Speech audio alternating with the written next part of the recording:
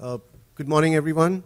Uh, Welcome to the fourth lecture in the Polytechnic School of Engineering and Sloan Foundation lecture series in cybersecurity. I'm Nasir Memon. I'm a professor in the Computer Science and Engineering Department out here at NYU Engineering, and I have the honor of introducing the speakers today. Before I do that, let me point out to our listeners, the audience who is online, that they can tweet their questions to hashtag reducing cyber risk and follow at cyberlecture, or they can also email their questions to cyberlectureseries@poly.edu, and these will be moderated and presented to the panel later. So our first speaker today is our Dean, Dr. Kattapalli Srinivasan.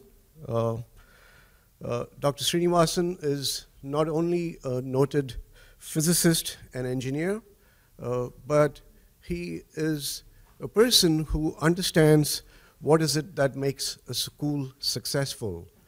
Srini, as we endearingly call him, and that's how I heard he prefers to be called, has been at the lead of Poly during a very historical sort of time, or a very important time in the history of the school, and he has been instrumental in bringing this historically important engineering school in Brooklyn together with one of the world's largest research universities, that is NYU. It's his vision that brought the merger together, and it's his vision that's what makes it exciting to work here at Polytechnic. And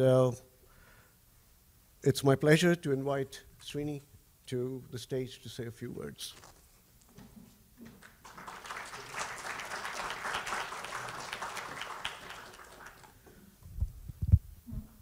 Thank you, Nasir. Good morning to all of you.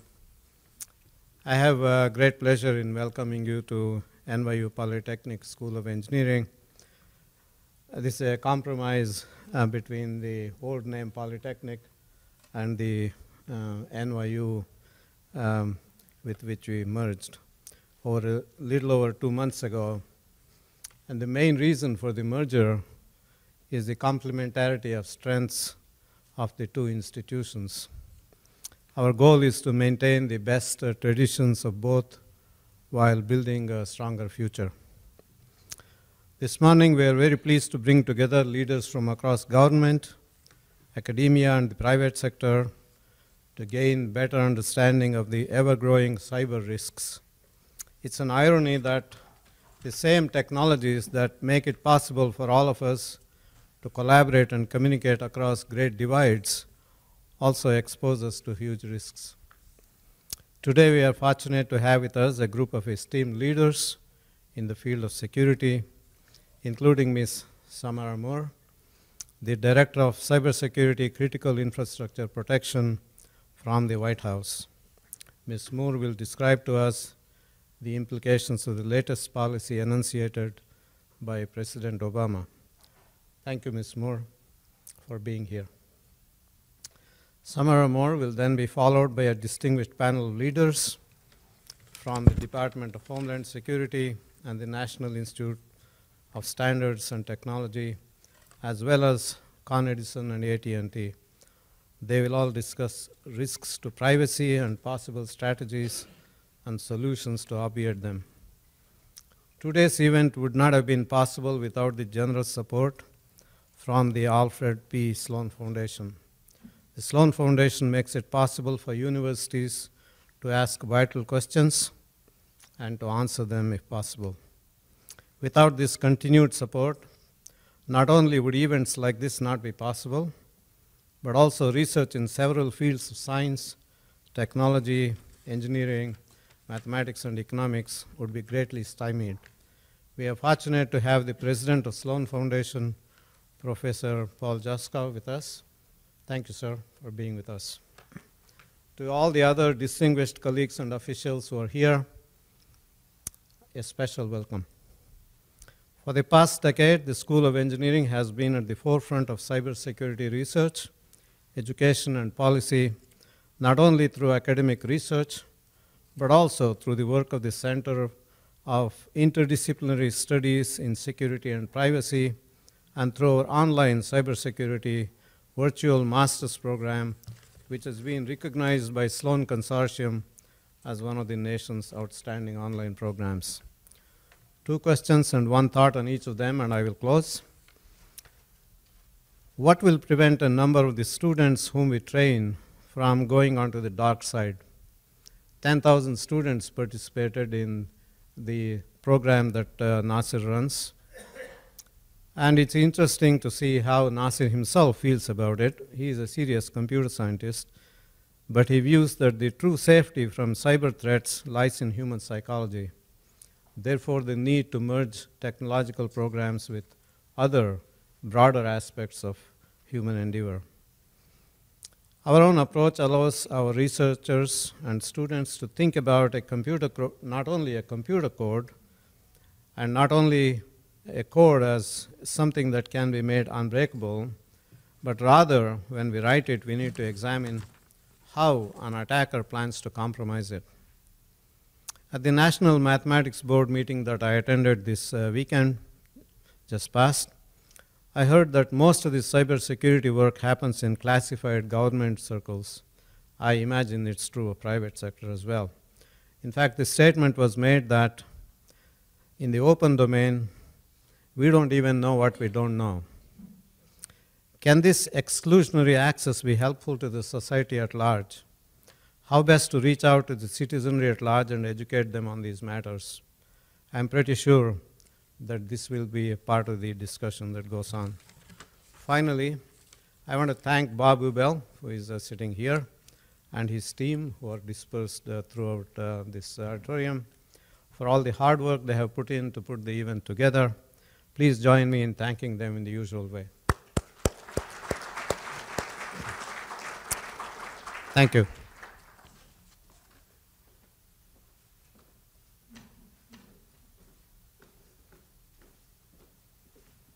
Thank you, Srini. Our next speaker is Paul Josko, who's the president of the Alfred P. Sloan Foundation.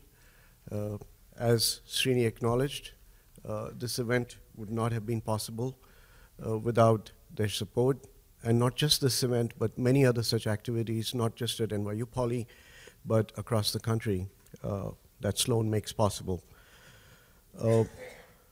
I could go on for hours talking about the importance of Sloan to the academic community, but instead I'll just spend a couple of minutes introducing the president of Sloan Foundation, Paul Josko. A Cornell and Yale alum, Dr. Josko has authored 6 books and over 120 scholarly articles. He serves as a member of the Council on Foreign Relations and chairs the National Academy's Board on Science, Technology, and Economic Policy. He has served on the boards of National Grid, TransCanada, and is a distinguished fellow of the American Economic Association and the fellow of the Econometric Society and the American Academy of Arts and Sciences. In his spare time, he has served on the Board of Trustees at Yale University and the Board of Overseers of the Boston Symphony Orchestra. His teaching and research has focused on industrial organization, energy and environmental economics, competition policy, and government regulation of industry. It is my pleasure and honor to introduce and welcome Dr. Paul Josko. Thank you.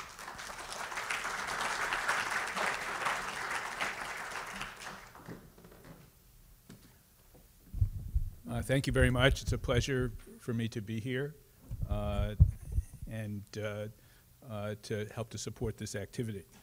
Let me add my own welcome to Ms. Samara Moore, who's been kind enough to come up from Washington, and to the panel.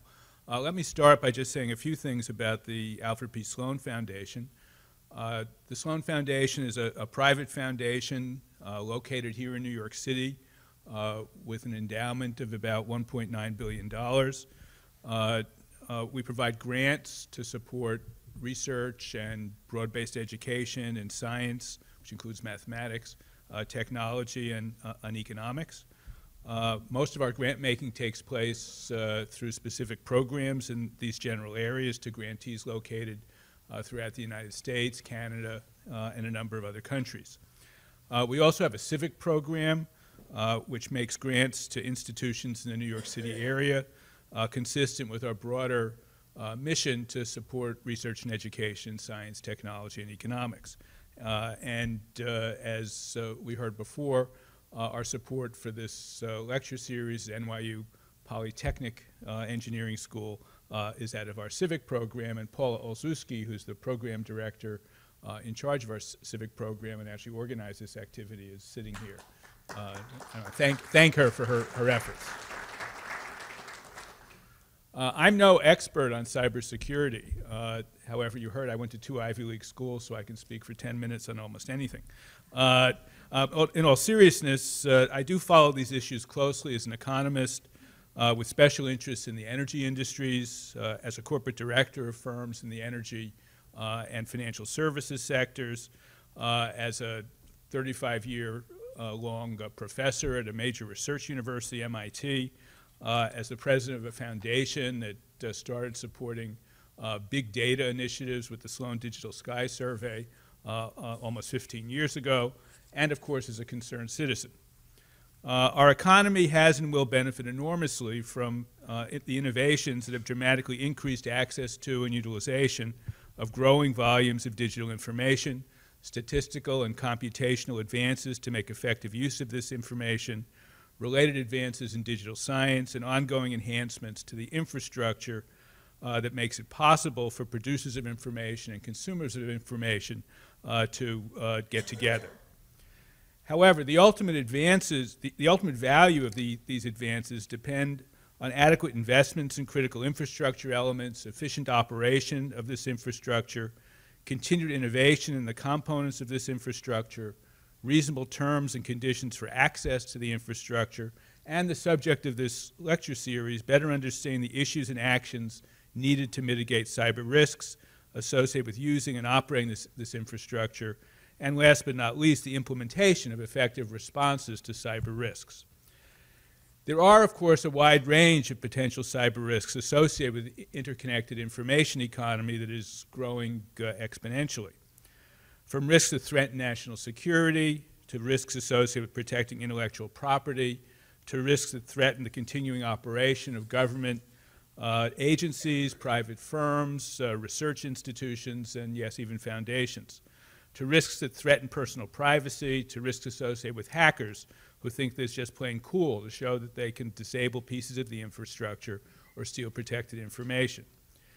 Dealing with these risks requires institutional changes, changes in how people use the infrastructure, are educated and managed, and advances in hardware, software, and behavioral solutions. Both the risks and the potential solutions vary widely from sector to sector. Of course, these risks have not gone unnoticed, and there's no shortage of very expensive initiatives underway in most sectors of the economy to respond to cyber risks. Given my own experience with the energy sector, I tend to look at it as an example. In the electric power sector, for example, there's an alphabet soup of institutions working on responses to cyber threats and spending huge amounts of money doing so. They include NERC and FERC and ISOs and regional reliability councils, thousands of entities that own pieces of the electric power infrastructure, all interacting with DOE, Homeland Security, the NRC, state regulators, the FBI, local police agencies, and so on. Can we bring order to something that sometimes seems like it's a little chaotic? I read the lyrics, but sometimes I think that the music is missing in all this activity. Lots of activity, lots of money being spent, but are we gaining ground on the increasing sophistication of cyber threats? So I'm especially interested to learn more this morning about the efforts to implement Cybersecurity Order 13636, I hope I got the number right, that calls for an intensive federal effort to adopt a common national framework aimed at reducing the cyber risk to critical infrastructure. is a common framework really feasible? What is it? How do we implement it efficiently in this highly decentral economy that we have in the United States? I look forward to learning more from Samara Moore and from our panel about these issues. Thank you.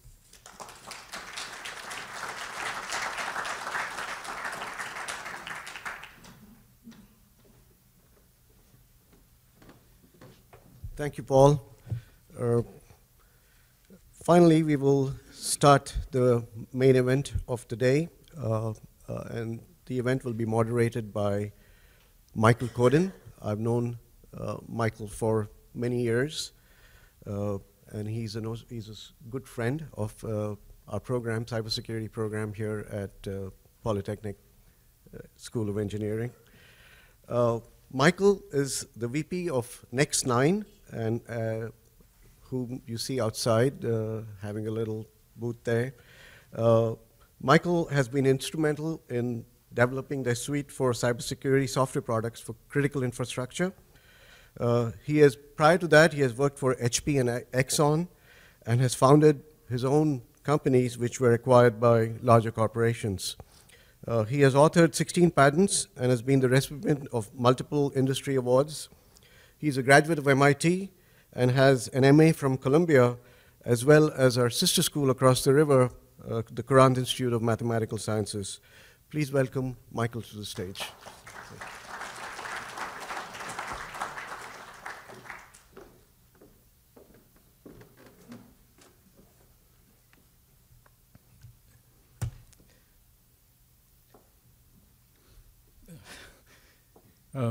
Thank you, Professor Memon, Dean Srinivasan, and Dr. Jasko.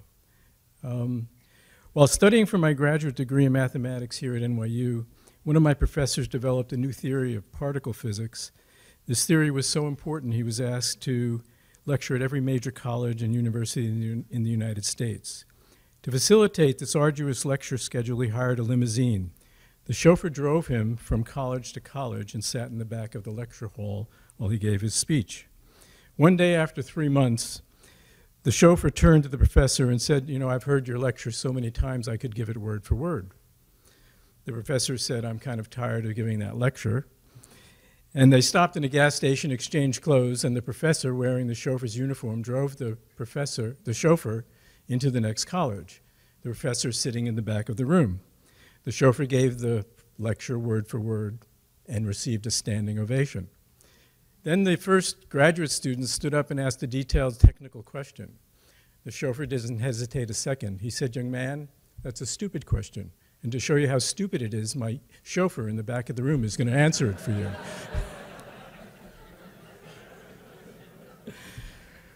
Well, cyber weapons can be as sophisticated as nuclear particle physics and the weapons that they result, and can do widespread damage. But protecting ourselves with good cybersecurity practices is not so complex.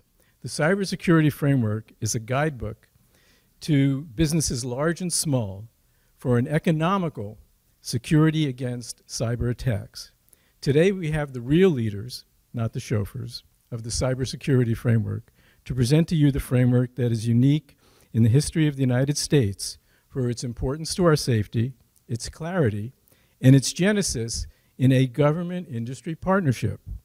However, before I introduce our featured speaker, I must thank several organizations that have made this event possible. First of all, thank you to New York University Polytechnic School of Engineering for hosting this event. Under the leadership of Professor Nasser Memon, NYU has developed one of the premier cybersecurity departments in the world. Second, the Sloan Foundation, without whose generous funding, this event would not be possible. There are 4 co-organizers, professional societies of this event. ISACA, through its comprehensive guidance and services, defines the roles of information systems governments, security, audit, and assurance professionals worldwide. ISC Squared, the global not-for-profit leader in educating and certifying information security professionals. The CISSP certification has been recognized for 5 years in a row as the gold standard for the information security industry. IEEE, the world's largest professional association, dedicating to advancing technological innovation and excellence for the benefit of humanity, and ISA, the International Society of Automation, which develops standards, certifies, and provides education for automation professionals, including the ISA 99 cybersecurity standard for automation systems that is currently being ratified as an international standard by the International Electrotechnical Commission based in Switzerland, and is incorporated throughout the Cybersecurity Framework. ISA is also the founding sponsor of the Automation Federation. I must also thank our financial sponsors whose support for this event demonstrates their commitment to strengthen our public-private sector support of the Cybersecurity Framework. SourceFire is the world's most widely deployed intrusion protection and prevention technology.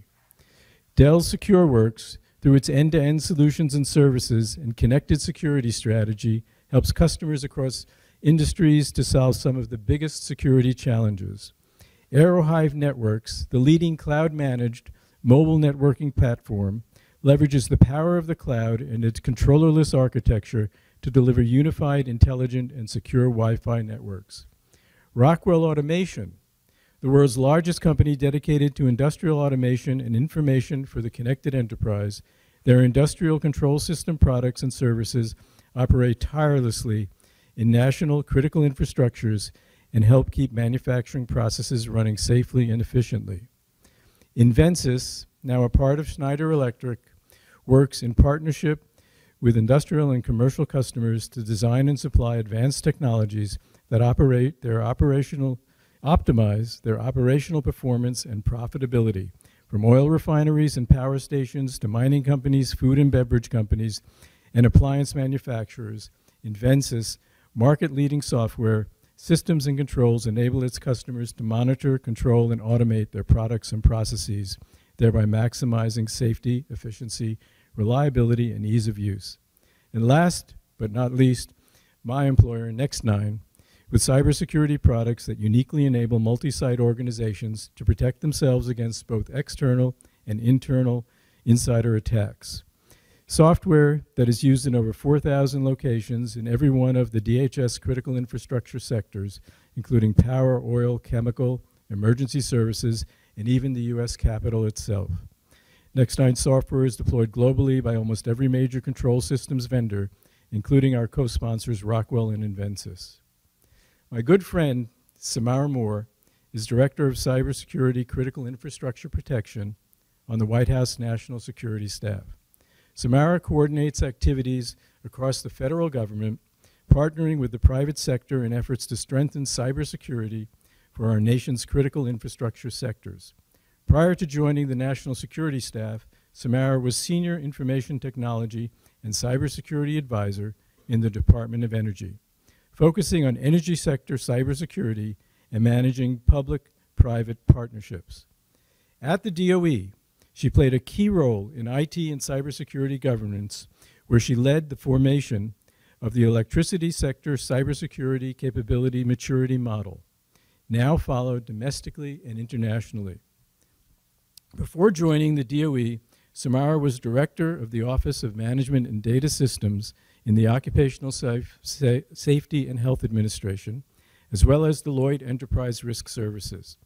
Earlier, as a consultant systems engineer and IT manager, she performed security assessments, managed security operations, and security planning for government agencies and private industry. Samara earned her bachelor's from Virginia Tech in Accounting and Information Systems and her master's in Engineering, Management, and Systems Engineering from the George Washington University, where she is currently an adjunct professor. Over the last year, I have had the immense pleasure of working directly with Samara on the Cybersecurity Framework. I am in awe of how this soft-spoken lady has guided multiple government agencies and hundreds of well-meaning but very self-interested companies and industry organizations to arrive at a consensus on how to protect our critical infrastructure from cyber attack. It may be said that inaction surrounds our Congress. However, it may never be said that there is inaction around Samara Moore. It is with great pleasure I give you our distinguished lecturer, Samara Moore.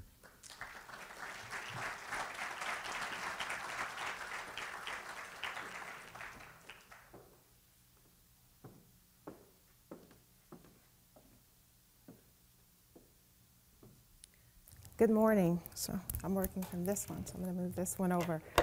Good morning, and thank you all for being here today and for the opportunity to speak with you about our efforts to strengthen the security and resilience of our critical infrastructure. I also want to thank the New York University Polytechnic Institute, as well as our co-sponsors that were referenced earlier today, and also those who helped to organize these events. I must say, so I really appreciate the warm introduction, but everything I do is in partnership, and I've had the privilege in this seat as well as in my previous seat with DOE to really partner with some amazing professionals both within the government and within the private sector. And so the agenda that we have today and the progress that we've been able to make has truly been because of that partnership. And hopefully you'll see that reiterated in my remarks today. So I wanted to start by talking just briefly about the cyber threat. As you're aware, cyber threats take advantage of the increased complexity that we have within use of information technology. The technological advances in this space have really helped our businesses and our organizations achieve some efficiency and do a lot more to accomplish our business objectives.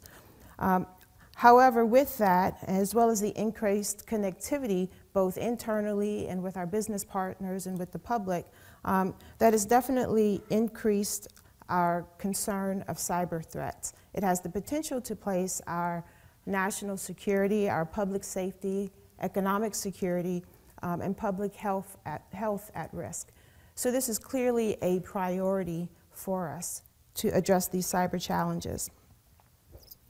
You know, similar to financial risk and reputational risk, cyber risk can impact an organization's bottom line by driving up costs or negatively impacting the ability to obtain revenue. In addition to impacting the integrity or the delivery of services, it can harm an organization's ability to innovate.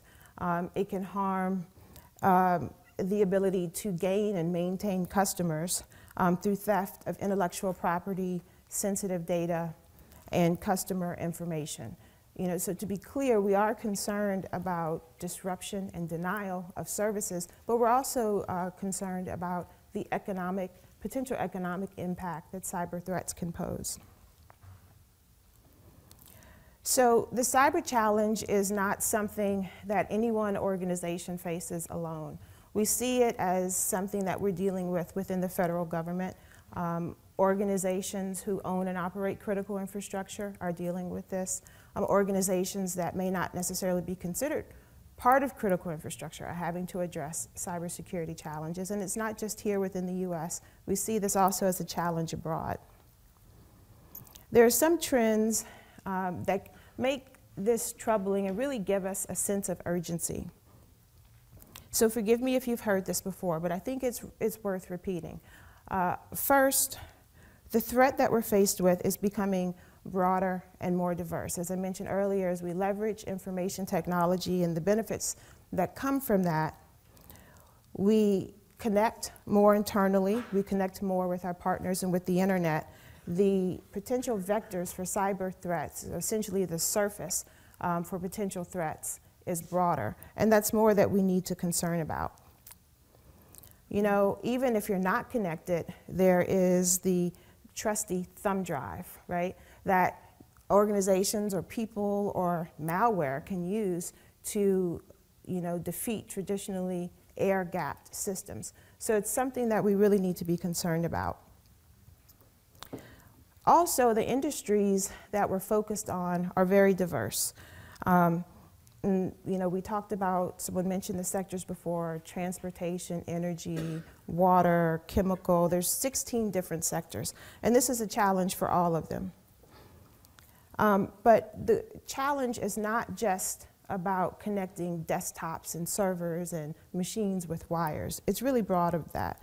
We have to find innovative solutions that will allow us to address not just the technical challenge, but the risk management challenge, the business challenge, the human factors challenge related to cybersecurity.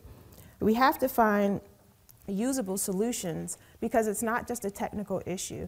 And many of you may be aware that our users can be very innovative. If we don't find usable solutions to address the cyber challenges, folks are using these systems to get a job done, to accomplish a security objective, not a security objective, but really a business objective.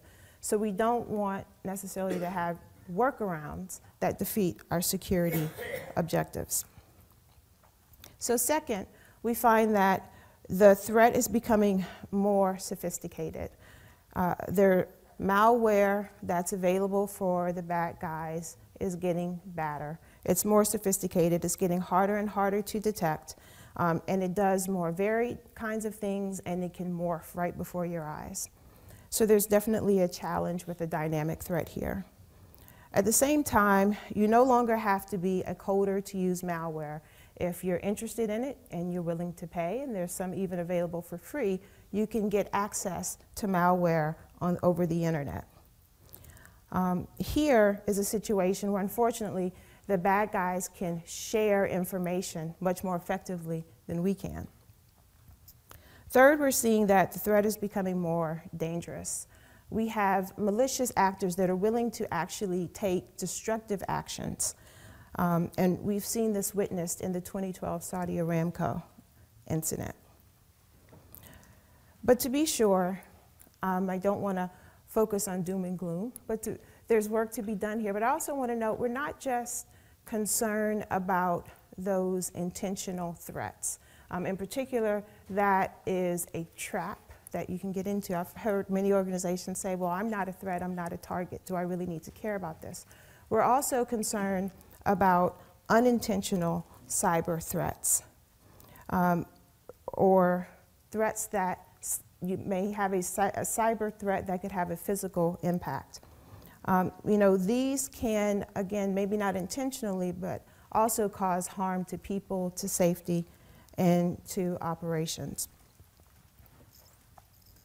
So our aim is to ensure that we are still able to deliver critical functions, accomplish our core business objectives in the midst of the cyber threats. So when we talk a little bit later about the Cybersecurity Framework, you'll see this represented in how the framework was put together and the cybersecurity practices included in it.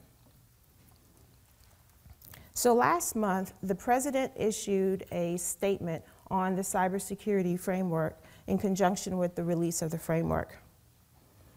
It stated, as you see here, that cyber threats pose one of the gravest national security dangers that the United States faces. So clearly, this is a priority for us. Within government and within industry, even within academia, as we've heard of the programs here today, we're focused on how can we find ways to manage cyber risks to the delivery of services and accomplishing business objectives. This has really received a lot of attention, and rightfully so. We're seeing this now in the news. We're seeing this listed publicly by organizations as a priority, not just within the government, but within private sector organizations, within academia, and within industry.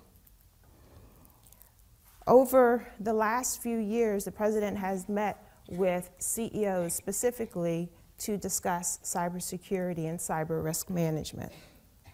And we're seeing increased awareness of cyber risk with business objectives, with business executives, and with boards.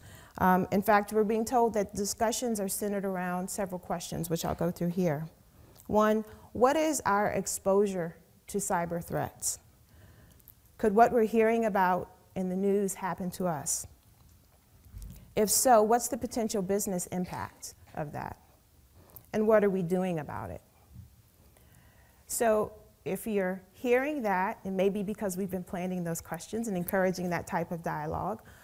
If you're not hearing that yet, I encourage those of you that are owning and operating critical infrastructure and the information systems to be prepared to answer those types of questions. So last February, the executive order on improving critical infrastructure cybersecurity was released. Along with it was released the Presidential Policy Directive 21, and in that it states, as you see quoted here, it is the policy of the United States to enhance the security and resilience of the nation's critical infrastructure, to maintain a cyber environment that encourages efficiency, innovation, economic prosperity, while promoting safety, security, business confidentiality, privacy, and civil liberties. To accomplish this, we have really been focused on partnership with many of you and your peers in critical infrastructure. It is truly a shared responsibility. There's a statistic that approximately 85%, my colleagues at DHS may have the correct percentage, but a significant portion of our nation's critical infrastructure is owned and operated by the private sector. We see this as an area where we have a responsibility clearly to address the cyber challenges for the infrastructure that we own, but then also to partner with our colleagues within industry in their efforts. Also, government has a role with information sharing as well, and so we are working closely in partnership, and that's one of our main priorities. However, as we've done outreach over the last probably 12 to 18 months, I commonly get a question, am I considered critical infrastructure? Does this really apply to me? So I did want to talk about that just for a second to clarify that for our efforts in this space, we're referring to those functions that make up a sector and the ecosystem that supports it. For example, I'll refer to the energy sector. It includes two subsectors, electricity and then oil and natural gas. Within just electricity, there's a further breakdown for distribution, transmission, and generation. That's just one example. If you take another sector like transportation, it will break down to, I believe, about 6 different subsectors, and you can go on and on. There's clearly an ecosystem here, and that ecosystem includes all the organizations that support and enable delivery of critical infrastructure functions and services. It also includes our local, regional, and national considerations. Collectively, we view this ecosystem as enabling and supporting our critical infrastructure, and our efforts are geared around what we like to call the critical infrastructure community. We also believe this is important because we recognize the interdependencies both within a sector and across sectors. We've seen this highlighted repeatedly on the physical security side, in particular, with natural disasters. But we also see this on the cybersecurity side. So with that context, I'd like to briefly discuss some of our efforts under the executive order and then provide an overview of the framework. We view the executive order really as one tool within the toolbox. There are limits to what you can do and accomplish with an executive order. An executive order is essentially the president giving direction to executive branch departments and agencies. However, because, as I mentioned before, to really make progress in this space, we have to partner with others outside of the government. This effort moving forward has really been a strong partnership with industry. So I'll mention just quickly some other priority areas. As I said, the executive order is one tool in the toolbox. We're also working on securing our federal information systems. We're working on developing and really improving and strengthening our incident response capabilities. We're focusing on engaging internationally, and we're focusing on workforce development and research and development to really develop innovative solutions for tomorrow.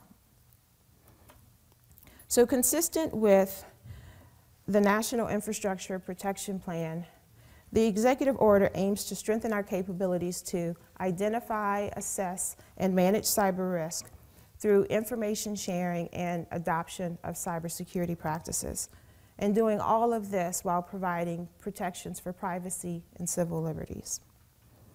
So a key component of this is information sharing. And we strongly believe that information sharing goes hand in hand with adoption of cybersecurity practices.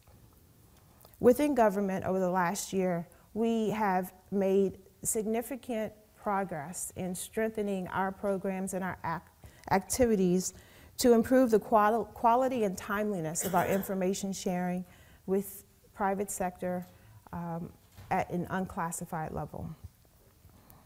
Agencies have worked together to improve their processes to get information, more substantive information out in a more timely manner. And we've received some feedback that we're making progress in this area. We recognize that this is an area where more needs to be done, but working together, we're moving forward. We also, though, acknowledge that there's the need for cleared professionals so that we can share classified information. And to support that, the Department of Homeland Security has made some revisions to their existing private sector clearance program to expedite the clearance process for private sector critical infrastructure entities. And we're already starting to see the fruits of that and that process moving forward. We also work to expand the Enhanced Cybersecurity Services Program for all of critical infrastructure. So this was a program that was in place with the Defense Industrial Base, where the government shared classified information with cleared defense contractors. The way this program works, information is shared with authorized either companies or their commercial service providers that can be used in the protection of their systems. We're really excited and pleased that this service is now available for all sectors, and we're starting to see other critical infrastructure sectors leverage this program. However, we believe that the business-to-business sharing is very valuable, particularly as you own and operate your environments and have much better visibility and situational awareness than the government has, and rightfully so.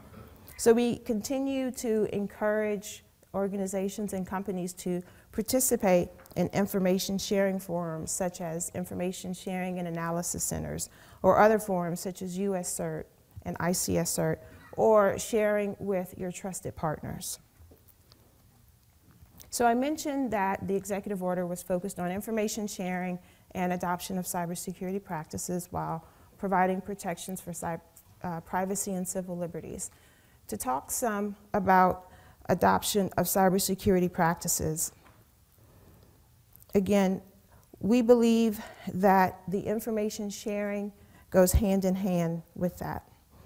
To raise the bar, we believe information sharing is most effective when it's coupled with a cybersecurity capability that's in place within an organization.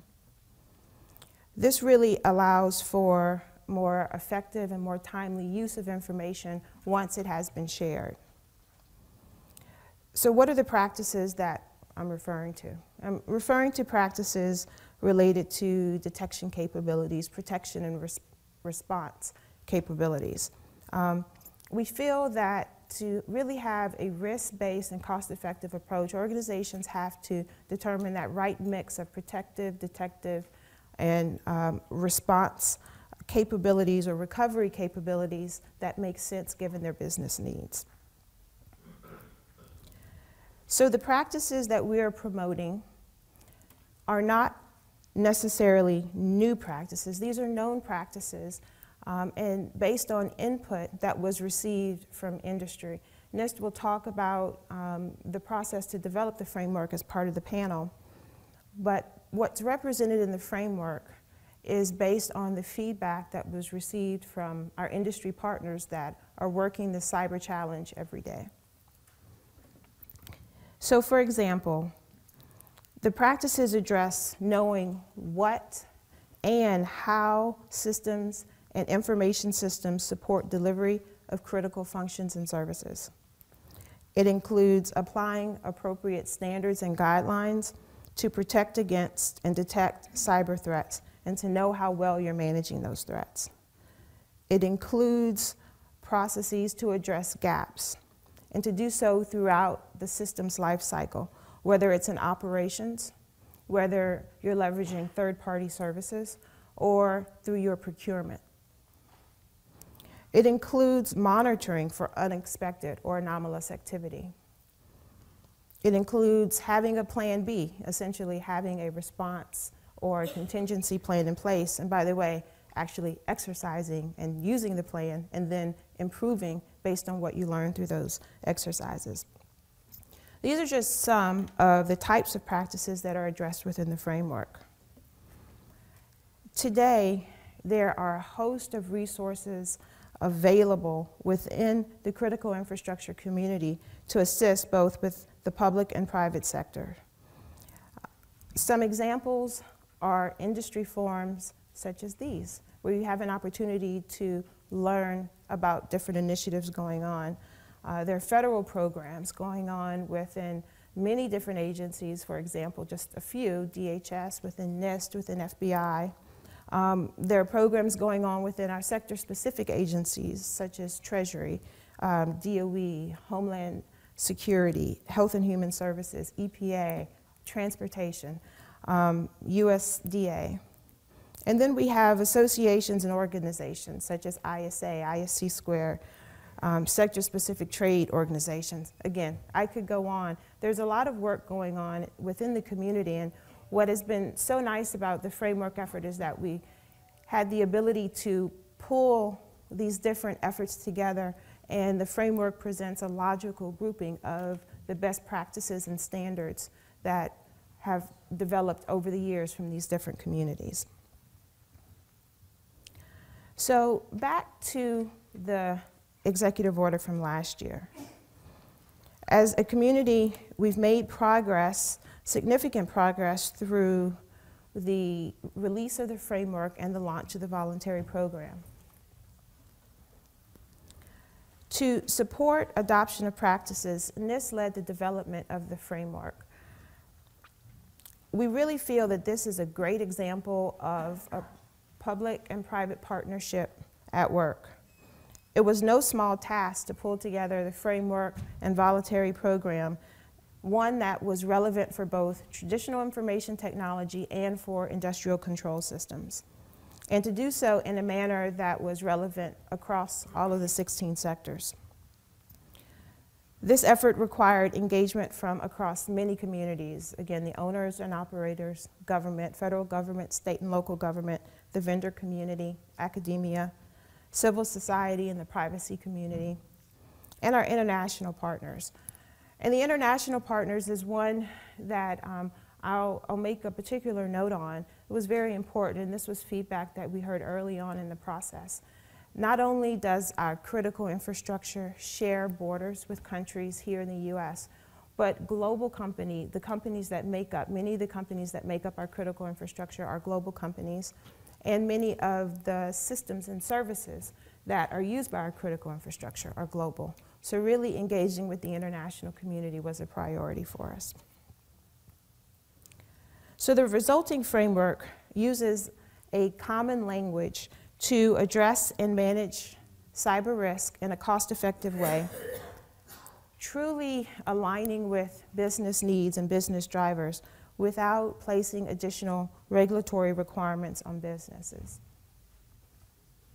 In fact, we've heard that this is useful for companies from multiple different perspectives. There have been some organizations that have become early users of the framework. We asked companies to kick the tires for us early on in the process, and so we've gotten some feedback. We've heard that it's helpful with internal risk management and aiding in the communications internally. I discussed the board level engagement with CEOs, but then also externally with business partners and with the supply chain.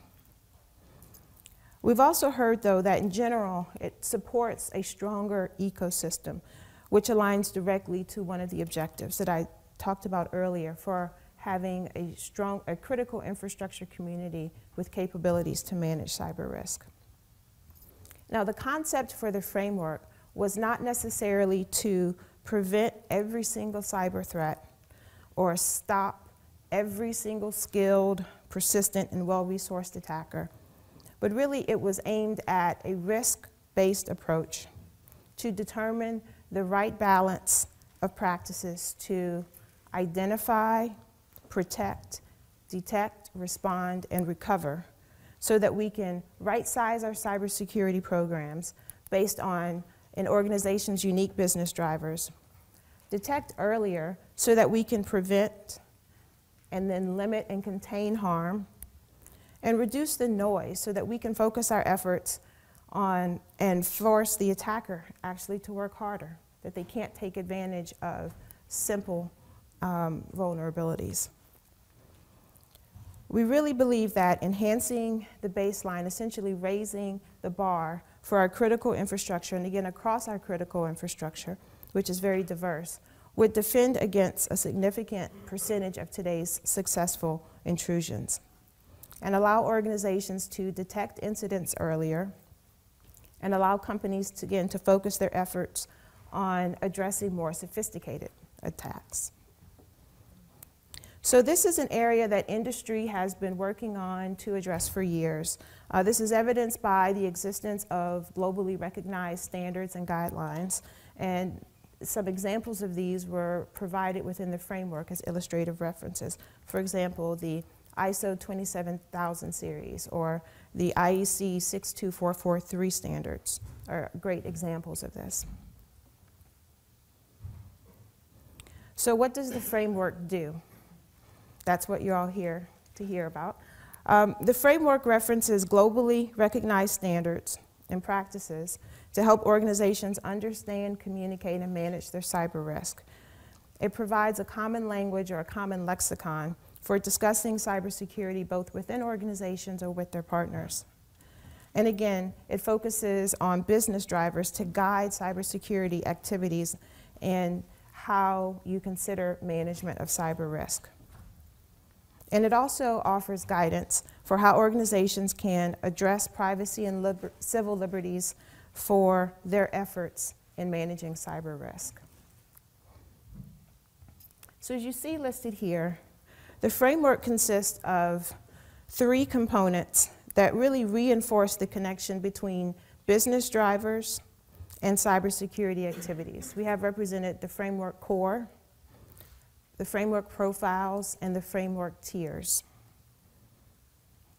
So the framework core represents a set of common cybersecurity activities. Again, the activities and the cybersecurity outcomes included in the core are those that we received or NIST received as input from our industry partners that engaged in the process. This set of activities are broken into 5 functions that almost every organization should carry out to manage their cyber risk. So hopefully it's not an eye chart for those of you in the back. But the functions are listed here: identify, protect, detect, respond, and recover. The functions are intended to aid in communications and really align with existing methodologies for incident management. We've heard feedback from organizations that have used the framework that it aligns fairly closely with some of the practices and how they're doing businesses today. And it can be used to help show the impact of investments in cybersecurity. For example, investments in planning and exercises can support timely response and recovery actions, resulting in reduced impact to delivery of services. Under each of these functions is a set of widely accepted practices. For example, some of these practices include managing remote access, secure configurations and changes, detecting potential cyber incidents or cyber events, and exercising response plans. Ultimately, each element within the core that you see represented here rest on an international standard or best practices. So I'll go to this slide just to highlight within each function are a set of activities that we're called categories. So you have under the protect function, there's categories for access control, awareness and training, data security. And then if we go further to this example here, and this is an actual excerpt from Appendix A of the framework, you see that a category is then expanded into subcategories. And those subcategories represent cybersecurity outcomes. In particular, it was important for NIST that they focus on outcomes because you don't want to get prescriptive as to how. The intent is not to have the framework as a checklist of requirements, but more of to allow for flexibility and innovative ways to accomplish the cybersecurity outcomes. And then to the far right, you have informative references. And in the informative references are, for illustrative purposes, a set of standards and guidelines that are cross-sector, and it's intentionally just a subset because we wanted to focus on cross-sector standards and guidelines, where organizations can go to find more information about how they can accomplish the outcomes represented within the subcategories.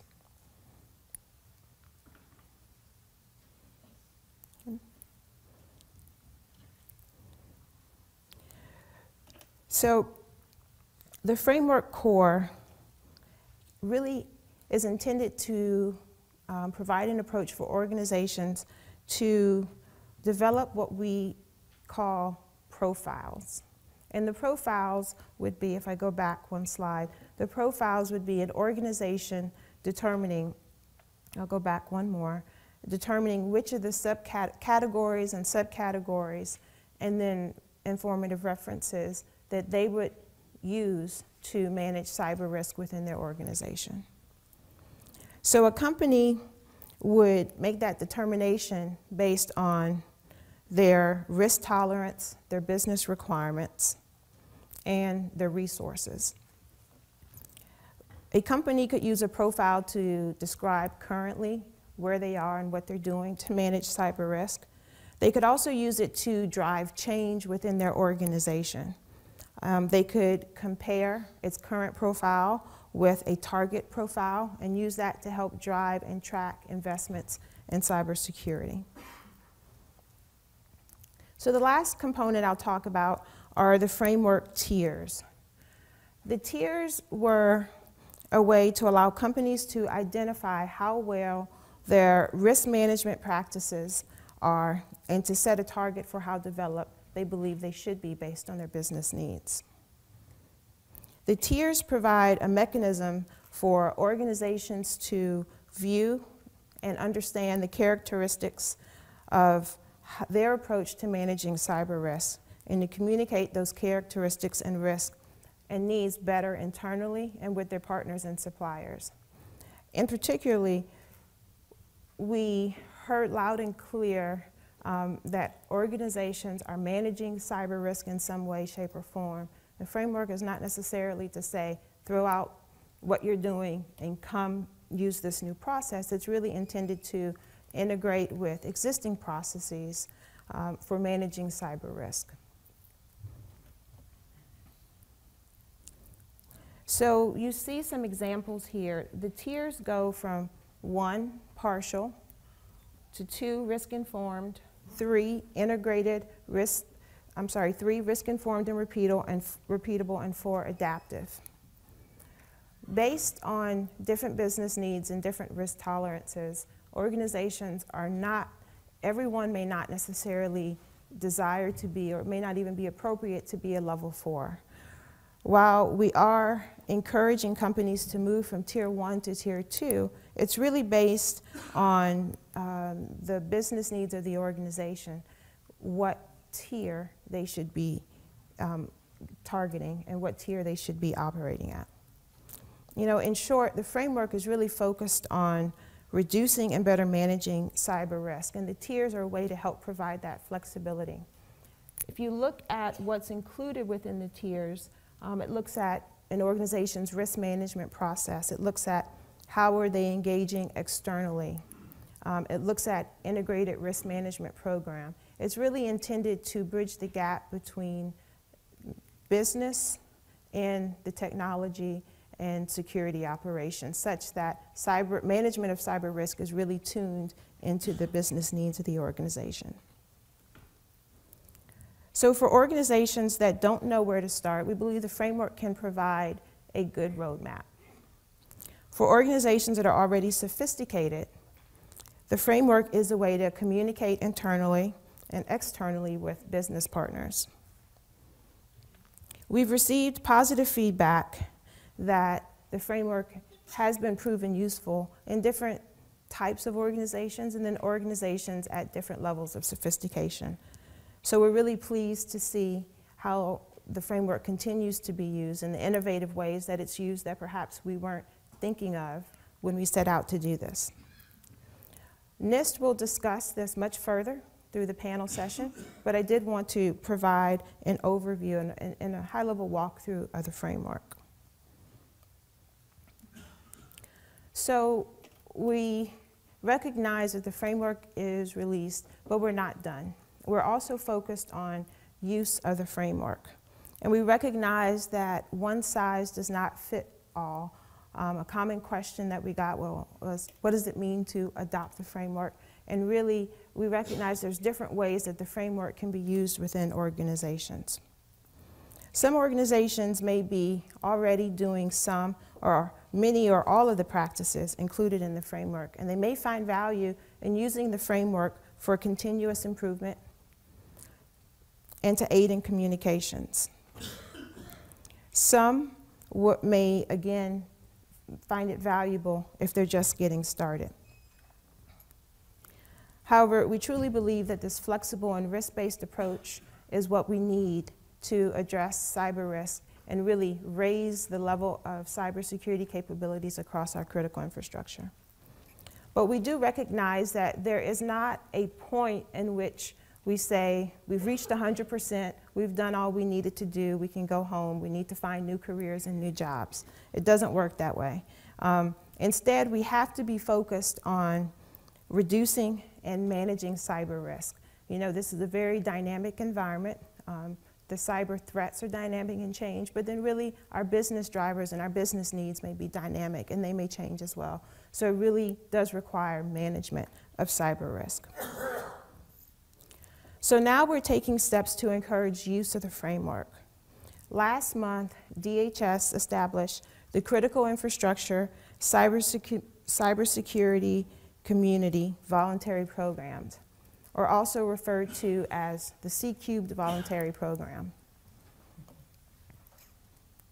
The C-Cubed Voluntary Program is a coordination point within the federal government for members of critical infrastructure and the ecosystem that are interested in improving their cyber resilience.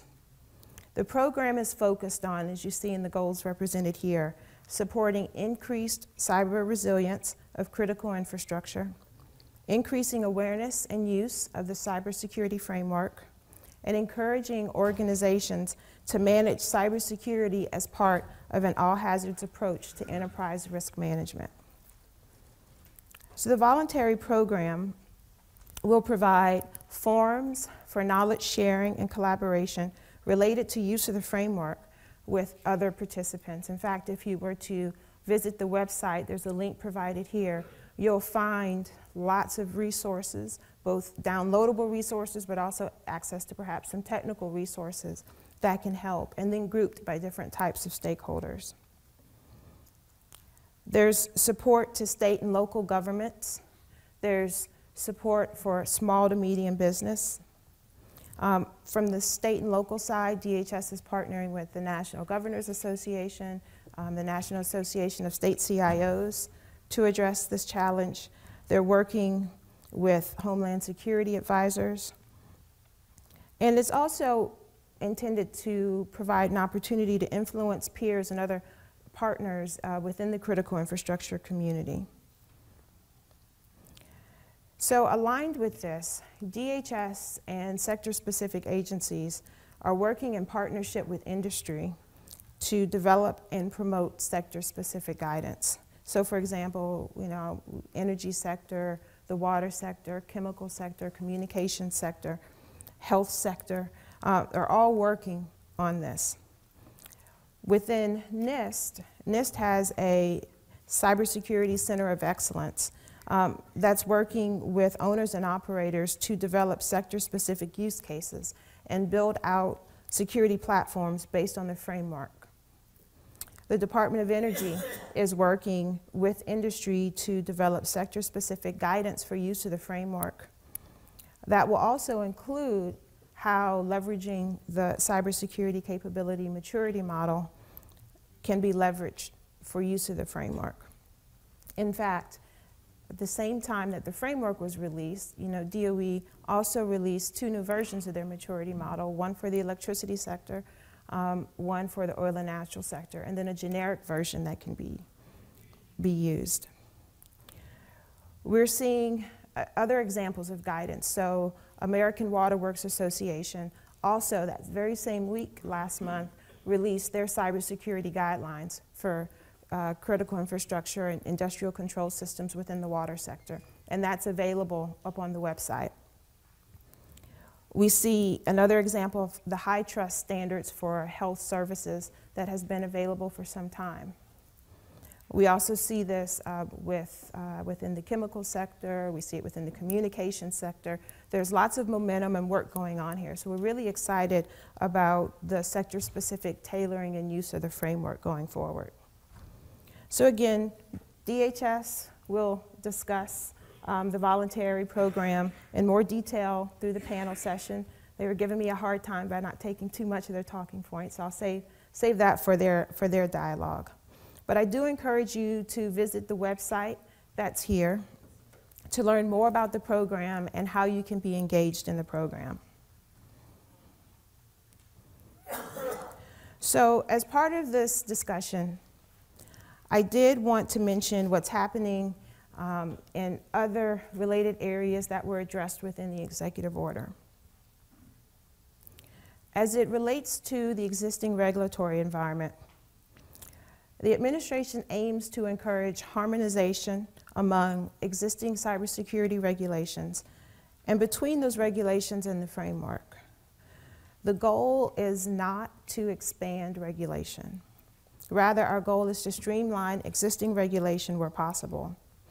So again, I said earlier that the executive order provides direction to executive branch agencies. So for those executive branch regulators, they are reviewing their existing regulations and voluntary programs as well in this area.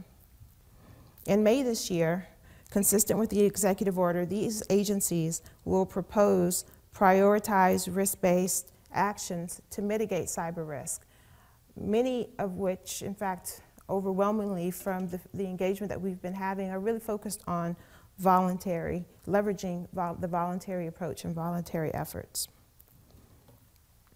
For those sectors where regulations are already in place and they already exist, agencies could engage in processes to support efforts to harmonize and align with the framework.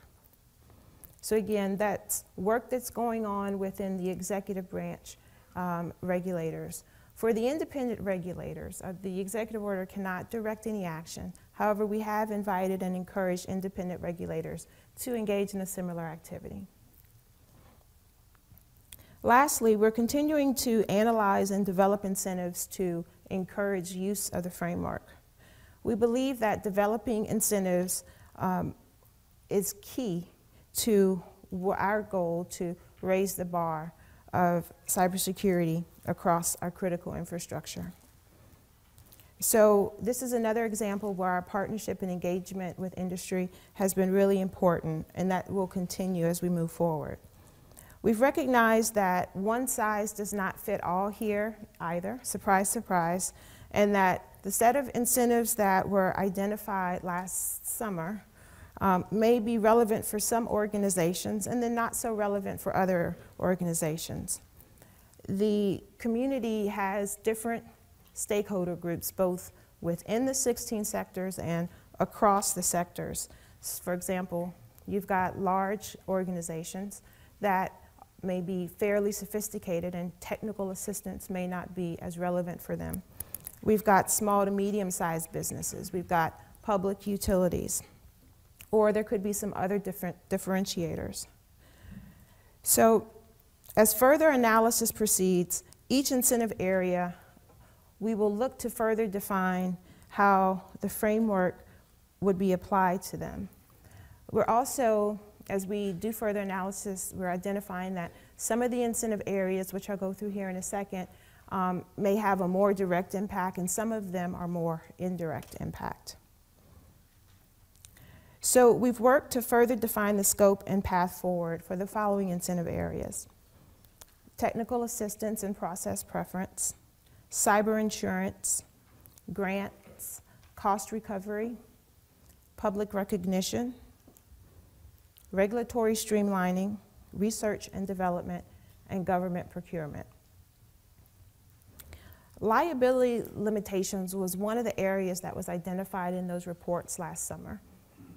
And to back up, we received incentive analysis and recommendations on incentive areas to do further work on from the Departments of Commerce, Treasury, and Homeland Security. And one of the areas that came up was liability limitations. And this is an example of an area under discussion that would ultimately require new legislation for us to address if the country decides this should be enacted. As we learn more about how the framework is being used, we will be able to get a better sense of how to create and promote the right type of legislative actions. So as these plans to further analyze and develop incentives develop, we will make them public. They should be coming public here in the coming weeks.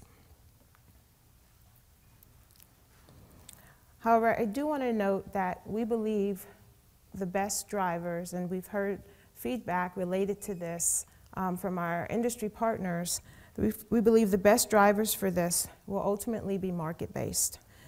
While the government-based incentives are important for us to pursue, and there's certain subsets within critical infrastructure where it's really important, ultimately the market will drive the business case.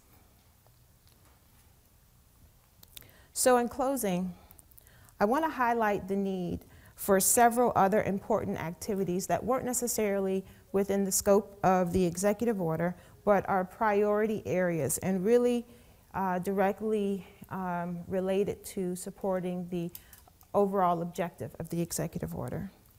One of which is workforce development.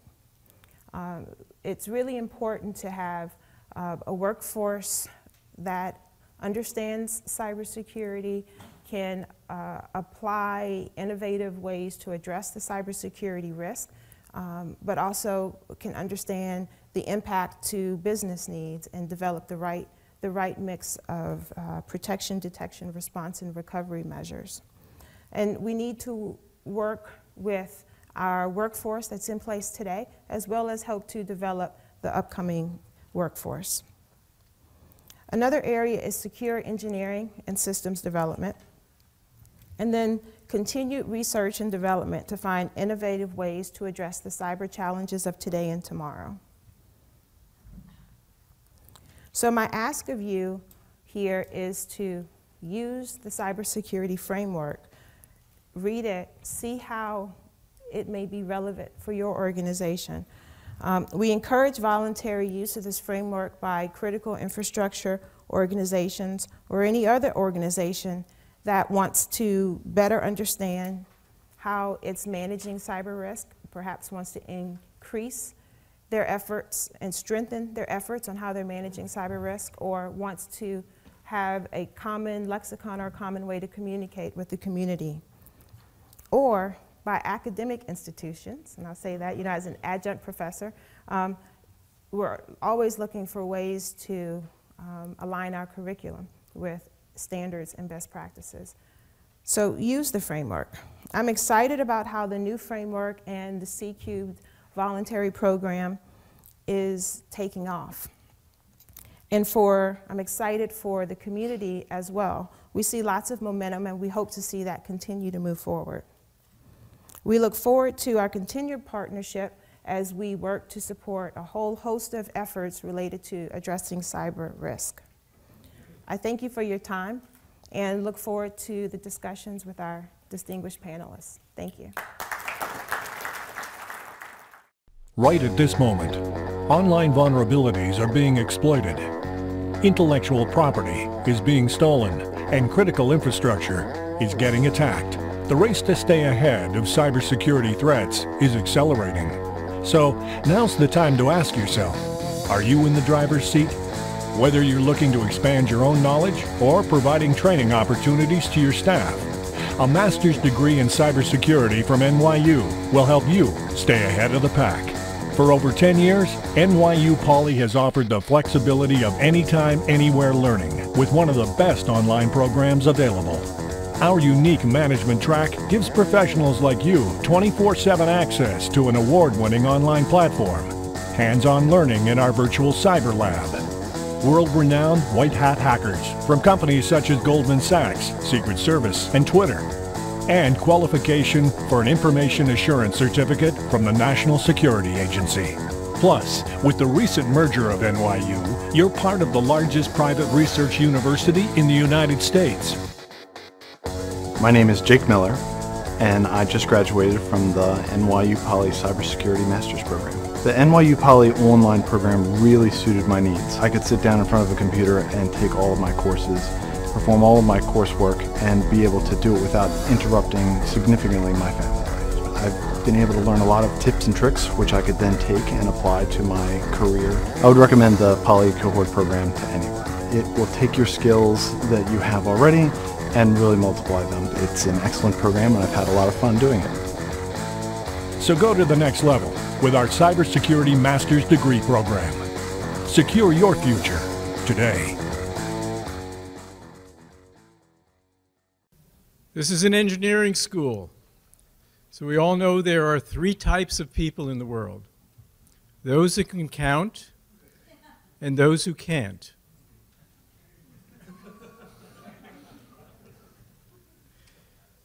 Today we have 4, let me check, distinguished panelists. Bob Kolaski is the Director of Strategy and Policy for the U.S. Department of Homeland Security, Office of Infrastructure Protection. He leads critical structure initiatives. Previously, he served as Director of the Integrated Task Force for the implementation of the Executive Order 13636 on cybersecurity and for critical infrastructure and Presidential Policy Directive 21, the implementation. He is an accomplished strategist, planner, organizational leader, author, analyst, focusing on solutions to public problems. Earlier, he was Assistant Director for Risk Governance and Support in the Office of Risk Management Analysis. He also led the first Strategic National Risk Assessment in partnership with FEMA. Bob served as Managing Editor of intellectualcapital.com and Director of Content at policy.com. His undergraduate degree is from Dartmouth, and his Master's of Public Policy is from the Harvard Kennedy School, where he concentrated on business and government policy and microeconomics. Our second panelist, John Boyens, is a Senior Advisor for Information Security in the Information Technology Laboratory within the Department of Commerce's National Institute of Standards and Technology, better known as NIST. He leads NIST's Information and Communications Technology Supply Chain Risk Management Program and works on policy and technical projects. John helps develop and coordinate the department's cybersecurity policy among the department's bureaus. He represents the department in the administration's interagency cybersecurity policy process. He has worked on various White House-led initiatives, including those on trusted identities, botnets, supply chain, and most recently, the Cybersecurity EO, Executive Order, and related work on cybersecurity initiatives and the Cybersecurity Framework. John was named to the 2013 list of the top 100 government, industry, and academic leaders in the federal government IT community. The award recognizes individuals who are making a difference in the way technology has transformed their agency or accelerated their agency's mission. Our third panelist, Manny Cancel, is Vice President of Information Resources at Con Edison, operator of one of the world's largest, most complex, yet most reliable energy delivery systems in the world's most dynamic marketplace. Before his appointment as Vice President, he held numerous other positions of increasing responsibility in auditing operations and information technology. At Con Ed, Manny is responsible for all aspects of information technology, planning, application, development, and deployment, as well as cybersecurity. Manny, who has led numerous technology initiatives at the company, helped develop and enhance the company's current cybersecurity programs. He holds a BBA in Management Information Systems from Baruch College and is completing his MBA at Cornell's Johnson School. Our fourth panelist, Chris Boyer, serves as Assistant Vice President, Global Public Policy at AT&T Services. Focusing on cybersecurity, he is responsible for developing and coordinating the company's public policy positions, governing emerging services and technology. Chris participates in a wide variety of legislative, regulatory, and policy proceedings, representing AT&T before stakeholders at federal and state levels, as well as international forums. Chris serves as AT&T's representative on the board of the National Cybersecurity Alliance, a public-private partnership promoting cybersecurity awareness for home users, small and medium-sized businesses, and K-12 education. A member of the National Institute of Standards and Technology, Internet Security, and Privacy Advisory Board, he serves as co-chair of the Cybersecurity Policy Committee of the Communications Sector Coordinating Council, and as co-chair of the Public Policy Committee of the Messaging Anti-Abuse Work Group. At AT&T, Chris has held various positions in corporate public policy, network planning and engineering, product marketing, and network services, including extensive experience working on UVerse, broadband, voice over IP, and IP television. He earned his bachelor's in business administration from the University of Kansas and his MBA from the University of Houston. Please join me in welcoming our distinguished panelists.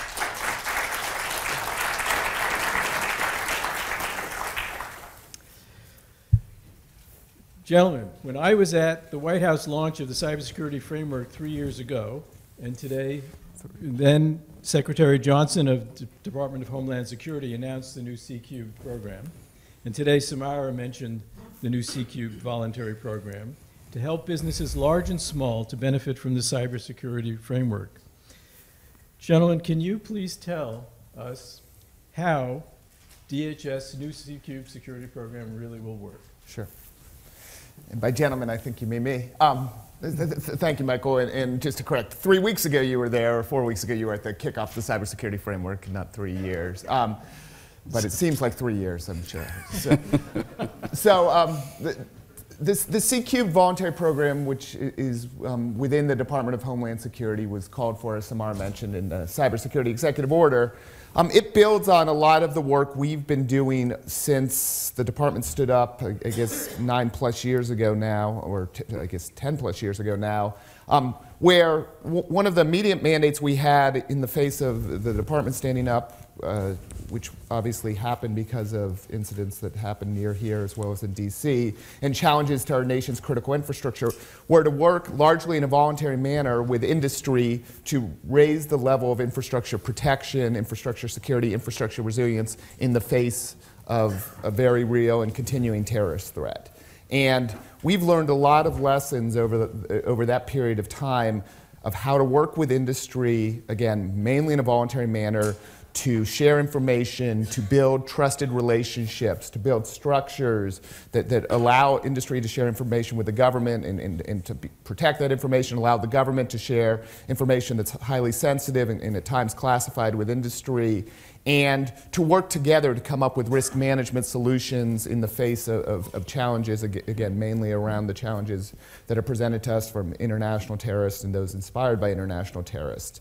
Over time and other events, we have expanded the way we thought about infrastructure protection and infrastructure security and resilience to include working together to deal with extreme weather events, again, stuff that unfortunately you've experienced here with things like Superstorm Sandy and working on resilience there to share information, to raise the level standards and practices, to deal with things like pandemic influenza and the risks associated with pandemic influenza. So we sort of have a good baseline of working together with industry in public-private partnerships to share information, to manage risk. The C-Cube voluntary program, which DHS runs, is the next evolution of that voluntary partnership, the critical infrastructure cybersecurity community. What we are going to do within the C-Cube program is, first and foremost, we are putting together a number of awareness efforts in phase one to get the word out about the existence of the cybersecurity framework, how the cybersecurity framework works, how it can be used across industry. But that very quickly goes into more specific work that we can do to provide technical assistance, work with specific sectors of the economy, critical infrastructure sectors, which Samara was talking about, to provide sector-specific guidance, working with industry, to do things like develop sector profiles, working with our sector coordinating councils and people like Chris who sit on our communications sector coordinating council. We will be working through that and providing structure to facilitate the development of sector-specific guidance. We also will be providing technical assistance through something that we do called a cybersecurity resilience review, where we will be working with individual businesses to help them use a tool to help them assess where they are in terms of cybersecurity resilience consistent with the cybersecurity framework, and see kind of how that maps with how other critical infrastructure owners and operators are in terms of where their entities are, and to make some comparisons and lead hopefully to improve risk management decisions. Manny and I were talking before the panel, and Con Ed had worked with us on that. So those are some of the specific areas. The final area that we're really cognizant and looking to do is to use the C-Cube program to drive further government-to-government collaboration, government-to-industry collaboration, and industry-to-industry collaboration. We recently put out a request for information to industry, asking them to come up, give us some ideas of how they can work to provide small and medium-sized businesses with solutions in terms of how to help them adopt the cybersecurity framework and drive the cybersecurity framework down to small and medium-sized businesses. That RFI is out on the street right now, and we'll get answers back by early April, and we'll be considering that within the context of the C-Cube voluntary program. And then the last thing I would say that we're doing that we're very excited about is we're using the C-Cube program to work with some of our partners to provide managed security services to our state partners who adopt, state government partners who adopt the cybersecurity framework. And so there's an example of how we are taking advantage of the cybersecurity framework and building some economies of scale by use of cybersecurity framework, and then we'll be able to offer free managed security services consistent with the framework to help not just with the use of the framework, but the use of the framework to reduce cybersecurity risk at the state government level. And that's one example, and we hope to do things like that and continue to think about business and market drivers that can promote adoption of the cybersecurity framework. Thank you. John, you were instrumental, and NIST is really the author of the document. How do you see, what does it mean to companies to adopt or use the framework? So to clarify, I would almost, so we held the pen, right? We helped facilitate, but we really weren't the authors. It was the stakeholders that participated in the year-long process that are really the authors. So when we think of adopt, it's really when an organization uses the framework to manage its risk. I mean, it's very broad, very straightforward. That's what we mean. Okay. Manny and Chris, what's your take on the framework? And how are your companies planning to incorporate the framework into your business? So while we haven't formally adopted the framework, we've been doing many of the, the elements that are in there, I think, for several years now. So it's actually to help, validate some of the approaches that we've had and strengthen them. And currently what we're doing now is taking a closer look and performing a gap analysis, not only with this framework, but some of the other compliance standards that we have to adhere to in the energy industry, so we make sure that we're covering all our bases. But we found it to be a very useful tool. As Bob said, it's simple. We like the fact that it's sort of risk-based and can really allow us to sort of walk through and catalog the various cyber risks that we're exposed to, and then develop programs to move forward. And I think the other big benefit that I'd reiterate is the information sharing. And we've seen sort of a marked difference. Samara talked about this earlier today, between sharing between the federal government and the private sector. And as Bob mentioned, we've been working on various activities with DHS and FERC to just become more proficient in this area and make sure that we are protecting ourselves from these threats. Yeah, so from an AT&T perspective, if you followed the launch of the framework, our Chief Executive Officer participated in the release of the framework at the White House back on February 13th. So we've generally been very supportive of the framework. I think in terms of how we are going to look at the framework, we have an already, similar to what Manny was talking about, we already have a fairly robust risk management process inside AT&T for cybersecurity. We view ourselves as one of the industry leaders in that area. So the framework should be a complement to our existing programs. So we're kind of looking at the framework and seeing how does it fit with what we're already doing.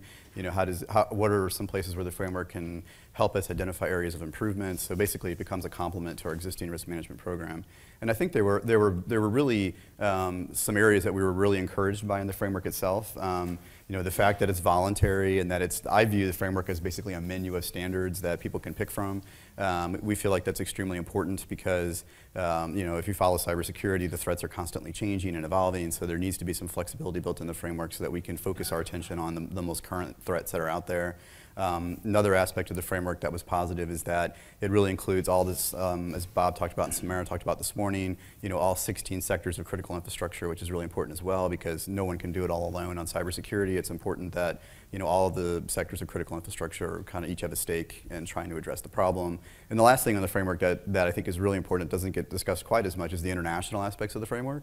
The framework is built on top of a lot of international standards, and it sets a model potentially that can be ported to other countries that are also looking at cybersecurity. So we feel like it sets the right example and the right model internationally about a true partnership between industry and the government in trying to deal with cybersecurity. So we'd like to see the similar model to what was done in the framework expanded out into other areas of the world.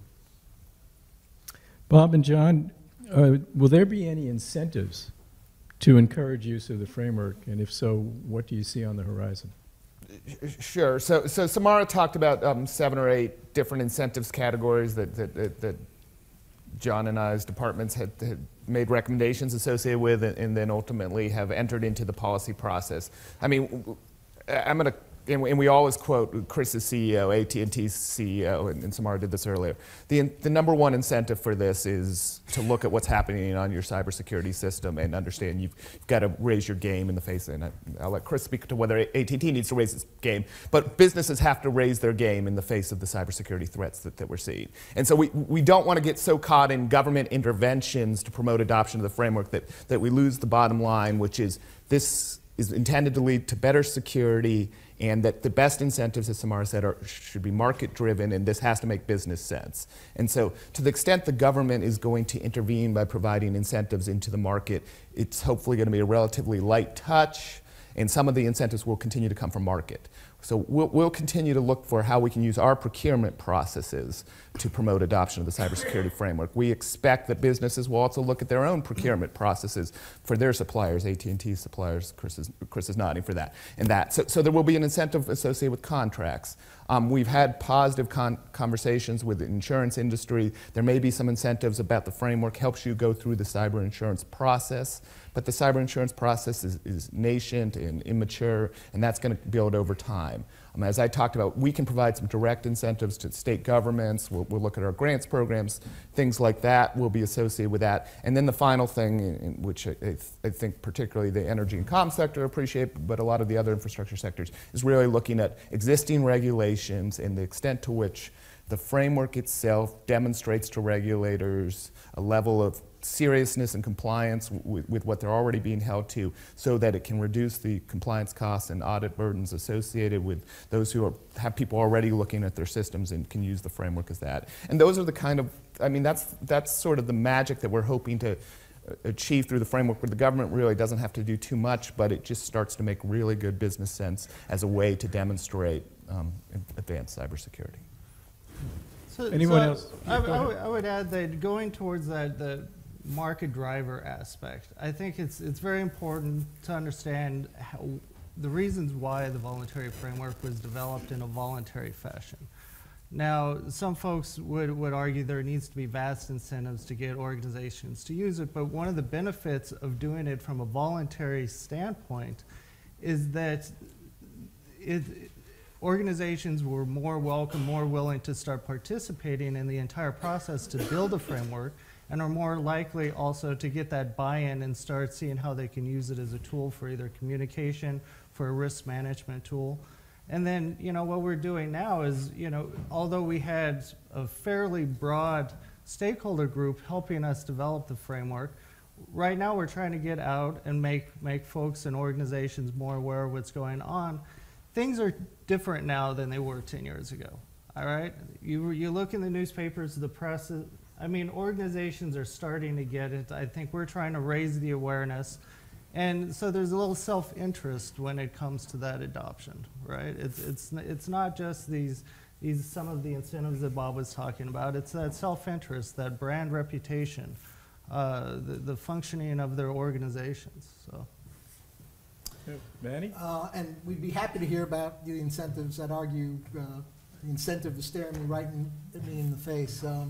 Many of you, I'm sure, are Con Ed customers. We take the responsibility. Thank you. We take that responsibility very seriously, and really do not want to see any kind of threat, physical or cyber, sort of impact our ability to deliver energy. So that's our number one incentive. Really, that's what we're most focused on through the senior leadership of the company and including the board. But certainly we would look. I think one of the big incentives that I think, and again, I'll go back to sharing of information, to the degree that we continue to partner with the government and share information about threats and best practices and get information about what other companies are doing in this space, I think it makes us stronger. Yeah, so it's been similar from an AT&T perspective. I think when our CEO spoke at the kickoff event, I think he said fear was his greatest incentive. So I don't know if, I think that if I translate that, I think it's the same things that Manny said. I mean, our company is only as good as its brand and its reputation. So the last thing a major enterprise like us wants to have is be the victim of a major cyber attack that affects our customers. So we have plenty of incentives already in place today to ensure that our network is protected from cyber attacks. And so I'm not sure that there is a incentive out there that I could say like government could offer, at least from a economic incentive that would say, hey, this is going to make investing in the framework the right decision for the company. I think the company has plenty of reasons to look at things like the framework and other security standards already. There has been some discussion of other types of incentives, like limitations of liability around information sharing for security, which is something that's somewhat unrelated to the framework. It's more of but it is an issue that's being actively discussed in DC, and it's something that we've generally supported in terms of legislative process in order to ensure that more information is shared, that there's not going to be some liability risk down the road for companies that do that. But overall, I think we have plenty of incentives today to look at things like the framework. And I think Bob made a good point about the supply chain side. I think one of the values of the framework should be that if and a lot of the suppliers can also be small and medium-sized businesses depending upon where they sit, is kind of pushing some of the security standards downstream. So even if a company like ours feels like we have a good cyber risk program, it should help bring some of our suppliers up to a baseline standard of security that will be beneficial to us in the long run. And the other thing is to the point about AT&T's program itself, cybersecurity is a risk management exercise. It's not like anybody could sit there and say that, hey, I've got this solved or I've got it licked, right? It's something that's going to be, over time, you continually look at the threats, you evolve your practices, and you're constantly going through that. I mean, it's an everyday thing for us, right? So the framework and documents like that can help guide where we focus and become part of our risk management process. I think that's what the value will be. But so even companies that are really sophisticated, I think, can benefit from something like this, because cybersecurity is an evolving thing that's always going to be changing. That's why the flexibility was so important, as I mentioned earlier. I think almost all of us have received the email from Nigeria, or the long lost friend in London who needs some extra cash, and we're familiar with certain types of cybersecurity issues. But one of the things the cybersecurity framework has tried to address is the difference between IT systems and OT systems, the operational technology, the control systems that control the power plants, the oil refineries, the network of AT&T, as opposed to the office systems and the payment systems, not to mention Target, of course. And there's a real difference here. How do you see the cybersecurity framework, the challenges in protecting your OT systems versus your IT systems?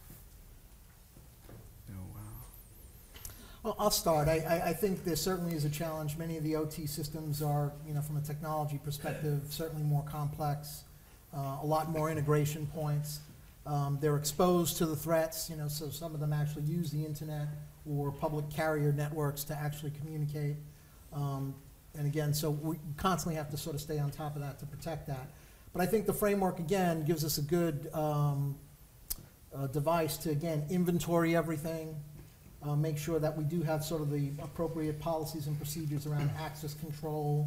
And again, I won't go through the whole deck that Samara, or the slide that Samara reviewed, but all those elements, it's a framework to sort of look at operational technologies and develop mitigation plans for.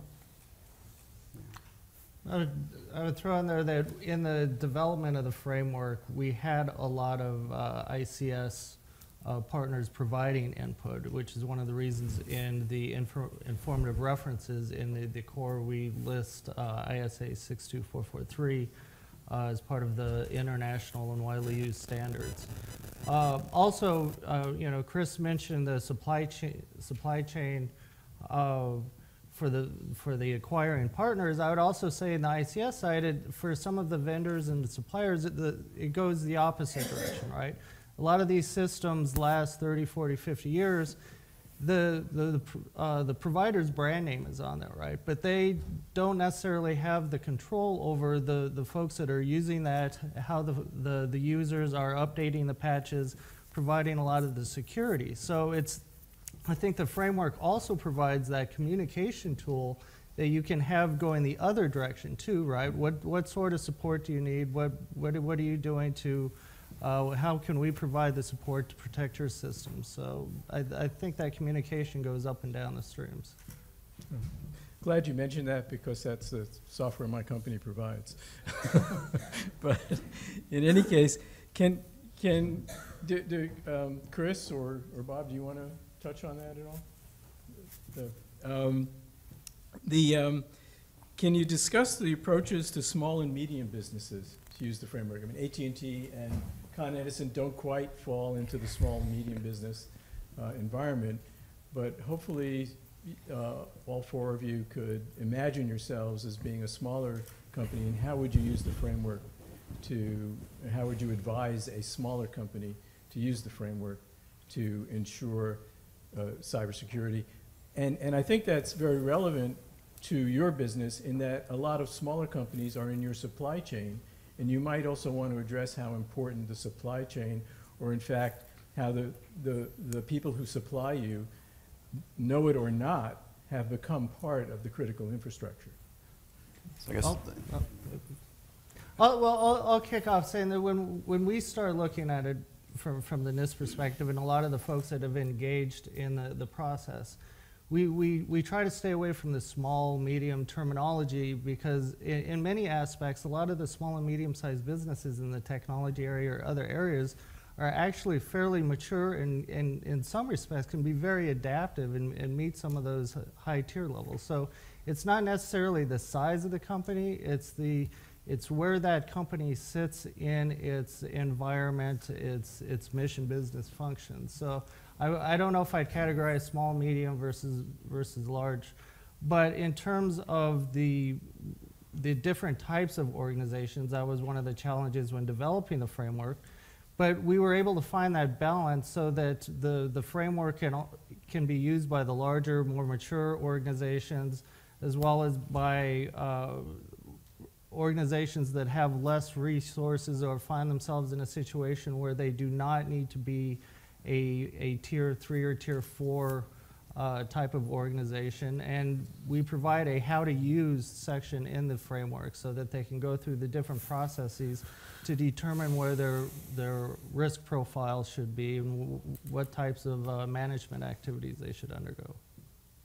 So I think from my standpoint, when I think of the framework and what the goals of the framework were, part of it was just to raise overall awareness of cybersecurity and get people in the C-suite or get the executives to be thinking about cybersecurity and, is it something that's part of their risk program? So for small and medium-sized businesses, I think that by promoting the framework through awareness of it and getting them to actually just start thinking about cybersecurity and how it affects their business is actually a step in the right direction. I mean, it's not, I think in the framework itself, there's 98 subcategories of standards and practices that are listed in there.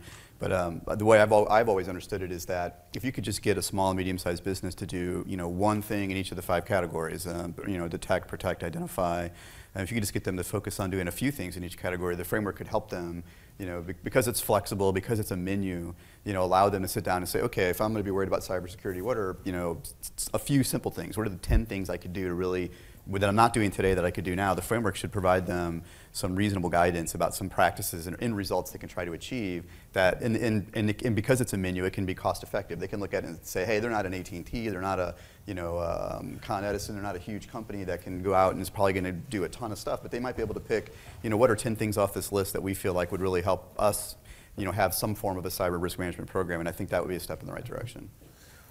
Yeah, using John's frame for a second of, okay, whether it's small or medium or immature, right, whatever, which might be, if you think about what makes how you overcome an immaturity in an organization, and this I think comes back to what I was answering about the CQ program. It's either a lack of awareness, so awareness campaign and trying to get out there with the people who help make small and medium-sized business or immature companies aware. So using the associations that they already participate in, the industry groups, other things like that. So awareness is one area. The second is sort of the education portion of, you'll hear people say, well, I don't have enough time to look at all those standards, and that, I'm the chief security officer, I've got to worry about physical, this is just too hard. So how do we reduce the gap to make it easier? And I think that's where technical assistance tools, simple evaluation tools, checklists of ways that you take the 90 informative references and turn that into a simple look at try to look at some controls. And then the final area is cost. How do you reduce the cost so that even if they're smart and they're aware of this, they're not seeing the incentive to accept more risk than perhaps others in the supply chain or others would hope that they were doing it. And that's where we're looking at working with industry at some innovative solutions to bundle things to reduce cost of security services and things like that. So I think you have to come at it from a number of different reasons why there might be an immaturity there, and it'll take time, but I think this gives us a way to have that conversation. Well, I think in the communications sector, I can tell you that people think of AT&T, Verizon, and these huge companies that do communications, but I think there's something like 500 some odd carriers in the country that are a lot of small municipalities and others that have different types of communications companies, just like in the electric business. And I think what you'll see there is that what our sector is planning to do is we're going to do some webinars to try to promote through our trade associations and other entities to kind of promote the framework so that those entities are aware of it. And also we're going to have some of the different members that sit in different spaces, from the most sophisticated to the least, do some different case studies to talk about how are they applying the framework, what are some things that they're doing. So hopefully that will help educate people and give them an idea of what are the things I can do depending upon where I sit in the space. And I think that's a point that's worth saying. I mean, we talk about big companies as monoliths. Right. But we like to talk about framework adoption also at the sort of entity line of business level within companies, because you guys who buy companies all the time and divest from companies and all that, as you know, you're at different maturity points with different lines of business, and you understand different parts of the system. And so the framework isn't meant for AT&T or any other big, or GE to adapt the whole framework. I mean, there will be different entities at different points within GE, I'll pick on GE for a second, who will look at where it makes sense for them, and then as part of the merger and acquisition, I think. Well, we do the same thing. So like if we're looking at for our enterprise business, right, we offer services to healthcare providers, we offer services to electric utilities, we offer services to financial services companies, and depending upon the line of business, we have to be certified against different types of standards. We have a much higher bar to clear. So if I'm serving the federal government, I'm going to be probably FSMA certified. If I'm serving financial services, I'm probably going to be PCI certified, right? So if I'm doing work with healthcare, I'm going to be HIPAA certified. So depending upon the line of business, the level of sophistication is higher or lower. And so even in big companies, there's, the flexibility in the framework is really important so that we can look at it and say, this is a higher risk, so your risk tolerance is a little bit lower, so therefore there's a little bit higher bar to clear. But if you're, depending upon what the service is, it might be, there's a different model there. Has there been any resistance to adopting the framework? The resistance we hear, I think, tends to be more around uncertainty associated with what does adopting the framework mean. And we want more certainty that as we bring it into our business line.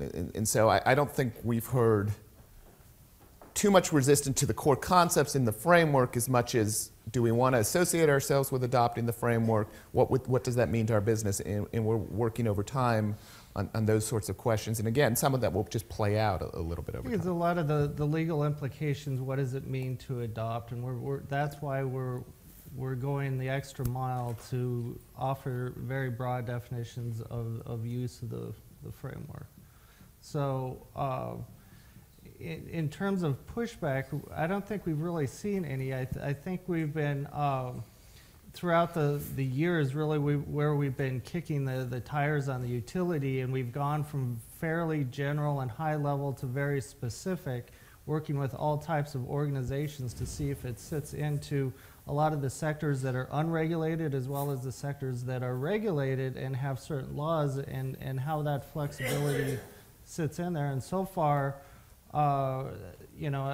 we've been hearing all good things so far, but I think it's over the next few months, over the next 6-9 months, and looking at different organizations that start using it internally to see what feedback we get from them. Feeding off Chris's comment a little bit, is what we're really finding out is not to dig too deeply down into the actual documents and the technical aspects of it, but there's the concept of the profiles. And what we're finding is that when organizations start looking at adopting it internally, especially large multinational organizations, that they have different uses for those profiles, right, internally. So one group can have a certain profile and implementation of the framework, where another part of the organization can have a different implementation.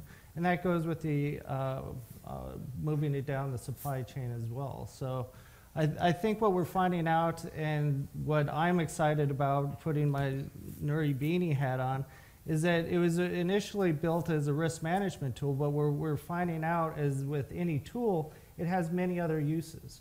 And I think that's the communication tool of communicating some of those common lexicons and taxonomies throughout the organization internally, and have that common messaging, but also in the vertical supply chain, right, and acquisition technology, but also cross-sector, and using a common lexicon to make these type of security conversations across different sectors and between sectors.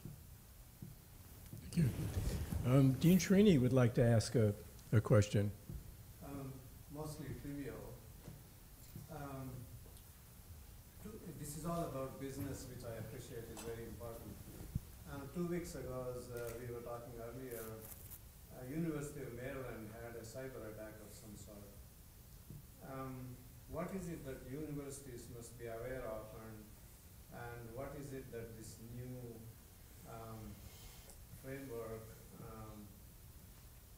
will direct the universities into different ways of doing their business in order to protect the security privacy of its large clientele, so to speak, students, faculty, salaries, personal information, all that sort of stuff.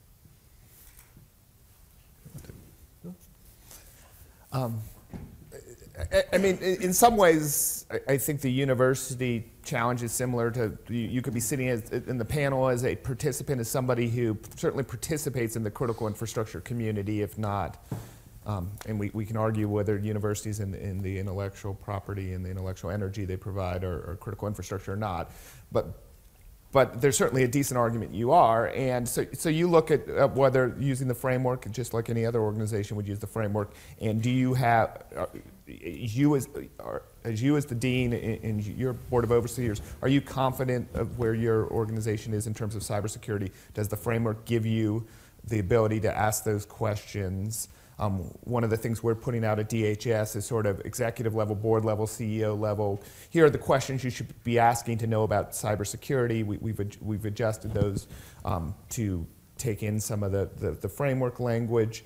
And so I think that's an important element. And then shifting over, John, I mean, you just brought something that, it's surprising, actually. I think we're 30 minutes into this, and we haven't talked about privacy yet. And privacy was such a big part of the conversation. And as you, as a university, look at your risks may be more associated with privacy, reputation, protecting individual things, and making sure you have as open a system as you can to encourage people to participate in the system and use it, which is probably a different way that businesses approach it. And so the framework's intended to say, okay, these are the risks we're associated with and look at what standards, and privacy was certainly an important element of what ended up in the final framework in data protection, and let John talk a little bit about that. Right, and our privacy and civil liberties were clearly called out in the executive order.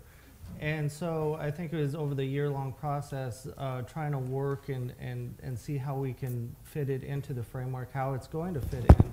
And it evolved over time. I mean, clearly over the first few workshops and engagements with the private sector, we were dealing with security professionals, right? We weren't getting the right people to the table. And it was towards the end of our process where we really made a focus to get a lot of the privacy professionals to the table and see what they had to say. And we finally did that around November, one of our workshops in Raleigh. And through that, there was kind of a groundswell of a lot of input on the privacy side of it. So when we put out our preliminary framework back in October, we had an Appendix B, which really went through the different privacy controls similar to our core. And the feedback that we received in doing that, a lot of what we were putting in there were the fair information practice principles, as well as an Appendix J from a government control catalog. So those were some of the things that we put in the appendix. The feedback we received from our request for information was very strongly that this sends the wrong signal, that there really aren't international standards and guidelines that are widely adopted out there.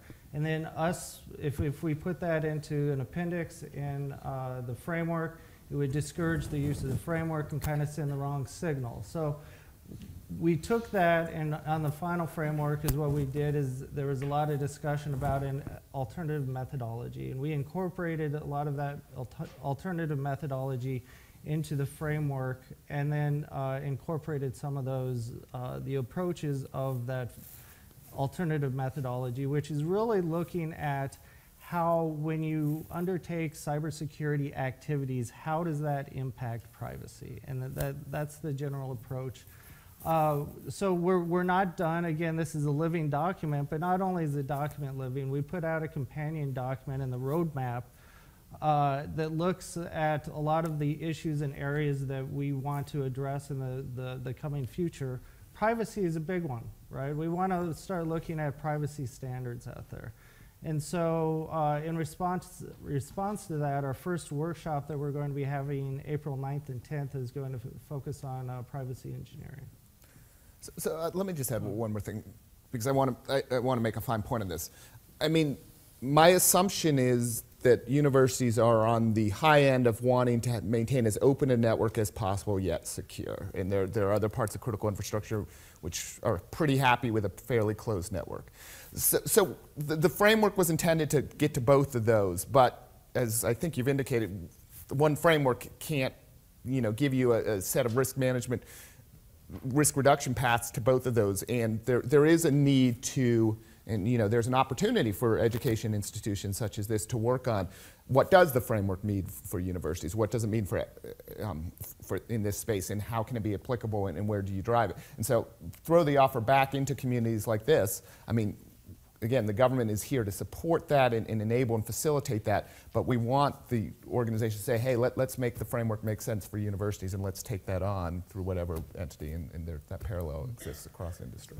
So I guess my perspective would be that the framework really can fit any organization, whether it's a educational institution or a large company like ours, right? So the framework is really about processes, about risk management, right? So a university could pick up the framework and use it to, incorporate those processes inside their own entity to try to insure themselves against cyber. But I also think we have to be really realistic about what the framework can actually accomplish. There are a lot of companies out there, a lot of institutions that have really sophisticated cybersecurity programs that still could be the victim of a cyber attack. It happens every day. You read in the newspaper about some of these attacks, and you'll hear about really sophisticated companies that are victims of that. The government agencies can become victims of that. So we have to be realistic that what things like the framework do is they give you an idea of how can you best manage your risk, but it doesn't guarantee that it's going to stop an attack like what happened in Maryland. And I think the analogy I'll draw is to things like physical theft, right? You can put the locks on your doors, you can have monitoring services, but you can still get your house broken into, right? Cybersecurity is very much a very similar type of situation. You can do everything you possibly can to have processes in place, have risk management, but it's all about making that calculated or educated risk assessment of, if I do the following things, have I reduced the risk to a point where I'm comfortable, using the internet and using the various tools that are available to me, but you can never make 100% sure that you're not going to have these types of incidents happen. So I think that the framework is really designed, at least from my perspective in the corporate world, is what are some ways that you can build out a risk management process to make sure that you're comfortable, that you've done everything you can, within your risk threshold, your risk tolerance, to be prepared to deal with cyber threats. But realistically, this is an ongoing challenge, and one of the biggest issues with the framework is that because it's based on standards, it's necessarily backwards looking. So you have the other issue of a lot of the threats are constantly changing and evolving, and so innovation is the other side of this, right? So you can do everything you can with the framework and standards, but you also have to innovate, I think, to stay out in front of the attacks. So there's a lot of complexities there around that, but we have to be realistic about what this will actually accomplish. Can I ask a follow-up question? Of course. You have sort of alluded to the process by which the framework was arrived at. I think it would be a good idea for one of you to summarize how actually the process was undertaken. I think a lot of us would really like to know how you actually arrived at the framework. Are you sure? You want to know how the sausage was made. So in many aspects, I think one of the reasons why NIST was asked to undertake this as a facilitating role is some of our past work that we've done, right? We've been a facilitator in some areas in the smart grid arena, in the cloud arena, in the trusted identity space. And in some ways, looking at us as an honest broker, looking at our mission in the Department of Commerce is really encouraging competitiveness and innovation. So we took that on as a challenge. Our real challenge is we can't mirror it to what we've done in past because we had a timeline, right? We had a 240-day timeline to put out the initial public preliminary draft. So we initially put out a request for information last February, received roughly 2,500 comments from over 250 individuals.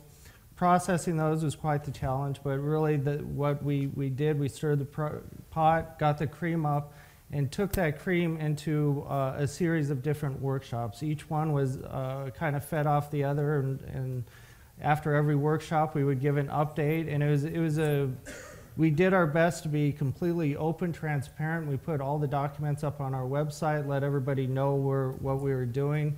Constantly receiving comments and feedback into our inbox on different adjustments. Overall, we had 2 requests for informations, one in February, one this last October, and 5 different workshops held around the company, all of them ranging in size between 350 to 500 participants, and then virtually as well. So I think we've done our best to engage the broader community as much as physically possible in this type of process with so many different types of stakeholders, right? Remember, it's across 16 different sectors and subsectors that are extremely diverse, but also kind of vertically different types of organizations throughout those sectors. So it's an incredibly broad sense of stakeholders, and it's being able to take all those incredible thoughts, right? A lot of them, that is really what I think made a brilliant final product, is all the different sharp minds that actually provided input into it. So that's where we are now. I think going on in the future, our attempt is, and one reason why we're so happy to be here and in New York City, is that we're getting outside of our usual folks that we're engaging with or that we have engaged with over the last year, and looking for feedback and raising the awareness as we go forward. We're running out of time, so before I close this session, is there anything that I haven't asked you that you would like to comment on, please? Well, with that, I guess, I'm sorry, one more question from the audience. You guys have done a great job. Thank you so very much. But maybe because the industry I come from, both domestically and globally, the water infrastructure sector.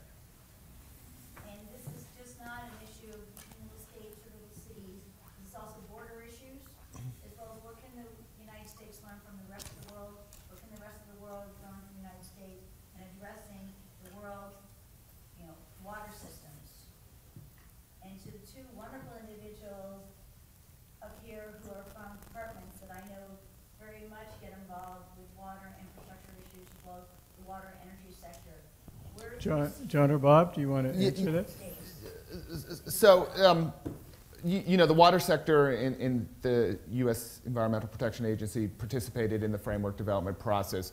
A couple things that we haven't talked about that we did in terms of part of the executive order work is we did look at across all 16 critical infrastructure sectors where there were cybersecurity incidents that had the potential to cause a catastrophic level of damage. That's a very high threshold. We took the word catastrophic very literally, and we found a relatively small group of entities where that level of damage is possible, and none of those were in the water sector because of the legacy ways that the water system worked. But we did a lot of modeling of the water sector and the functions of the water sector, and recognized that, wow, you can't perhaps at this point, luckily, blessedly, have a cyber incident cause a catastrophe within the water sector. You can cause a whole heck of a lot of damage, and we started to look at what are the forces that cause that kind of damage. And so we looked at that, and then the framework itself, and this is a place where obviously the operation technology is a lot of what we're talking about, the OT and the SCADA systems and that sort of thing. A lot of what we're talking about in terms of the water sector.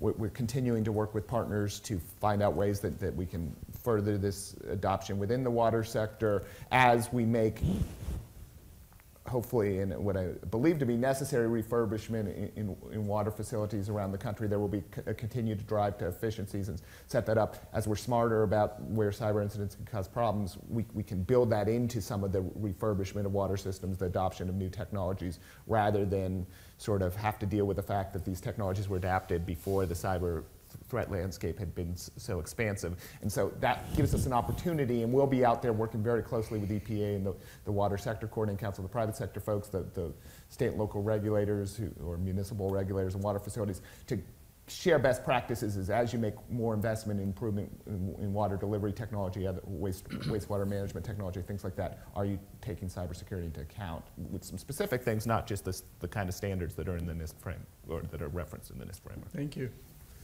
So with that, I'll leave you with one last little story.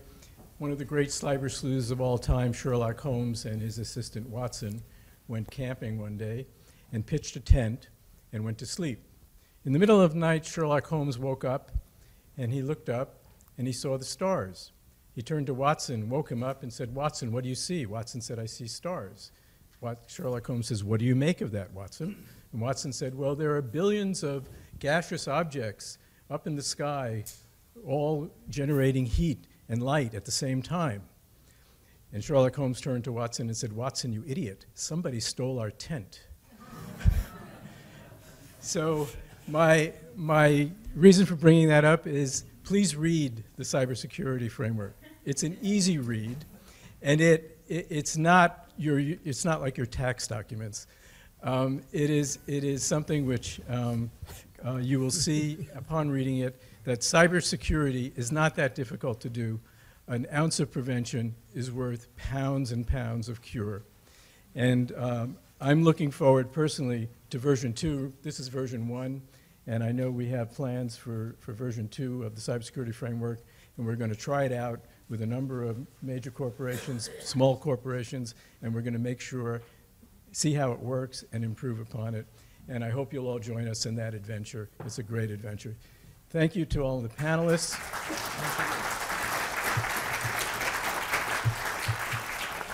Nasir.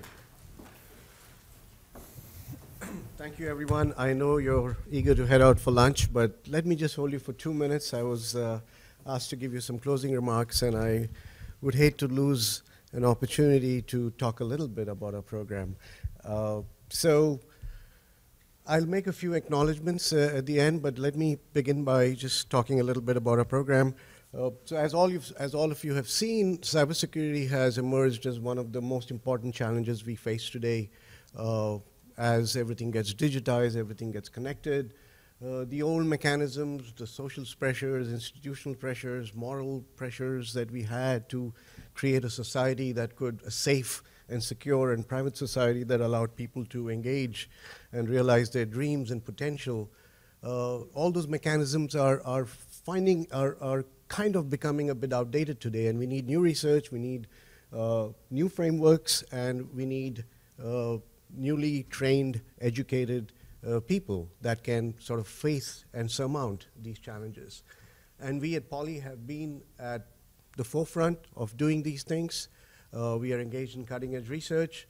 We do work in hardware security, Professor Ramesh Curry and his students, application security, secure virtualization, with systems that are used by tens of thousands of people around the world. We've done work in forensics, which is being used by law enforcement and intelligence agencies around the world.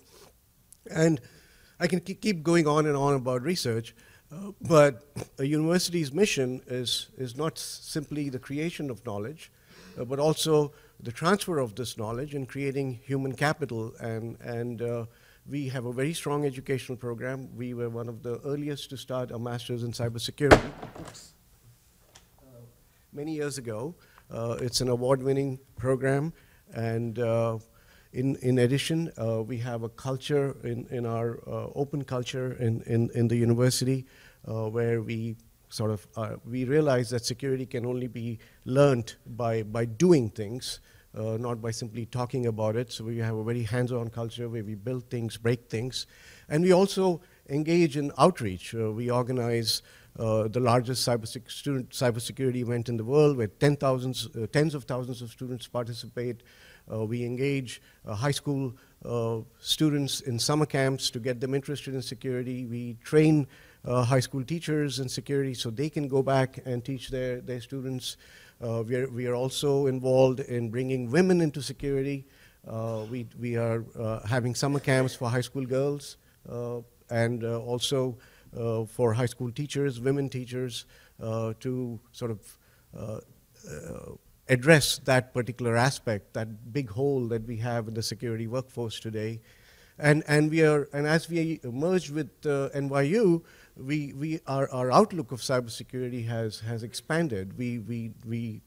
Although we are an engineering school, we understand that security is not simply a technology issue. It's also a business problem. It's a human behavior problem, it's a policy problem, it's a legal problem. So in collaboration with NYU Law, NYU Steinhardt, NYU Wagner School, NYU Courant, we've created a Center for Interdisciplinary Studies in Security and Privacy, which in the next few years, we would like it to become the leading center in cybersecurity in the world. We are very committed to doing that, and to do that, we need your help. I see a lot of familiar faces today in the audience, but I see many new faces as well. Please engage with us. We are eager to work with industry and government agencies as we sort of work on the problems that face society today. Thank you. So I'd like to close by acknowledging the Sloan Foundation for their generous support for making this happen. Please give them applause. I would also like to thank again, I know he's been thanked twice already, Bob Ubell and his team who organizes this event. They do an impeccable job. Marlene, Lisa, John, thank you. Thank you so much for doing this. And finally, I'd like to thank the students of Poly who really make every day enjoyable, and who make all this happen. So let's thank them as well.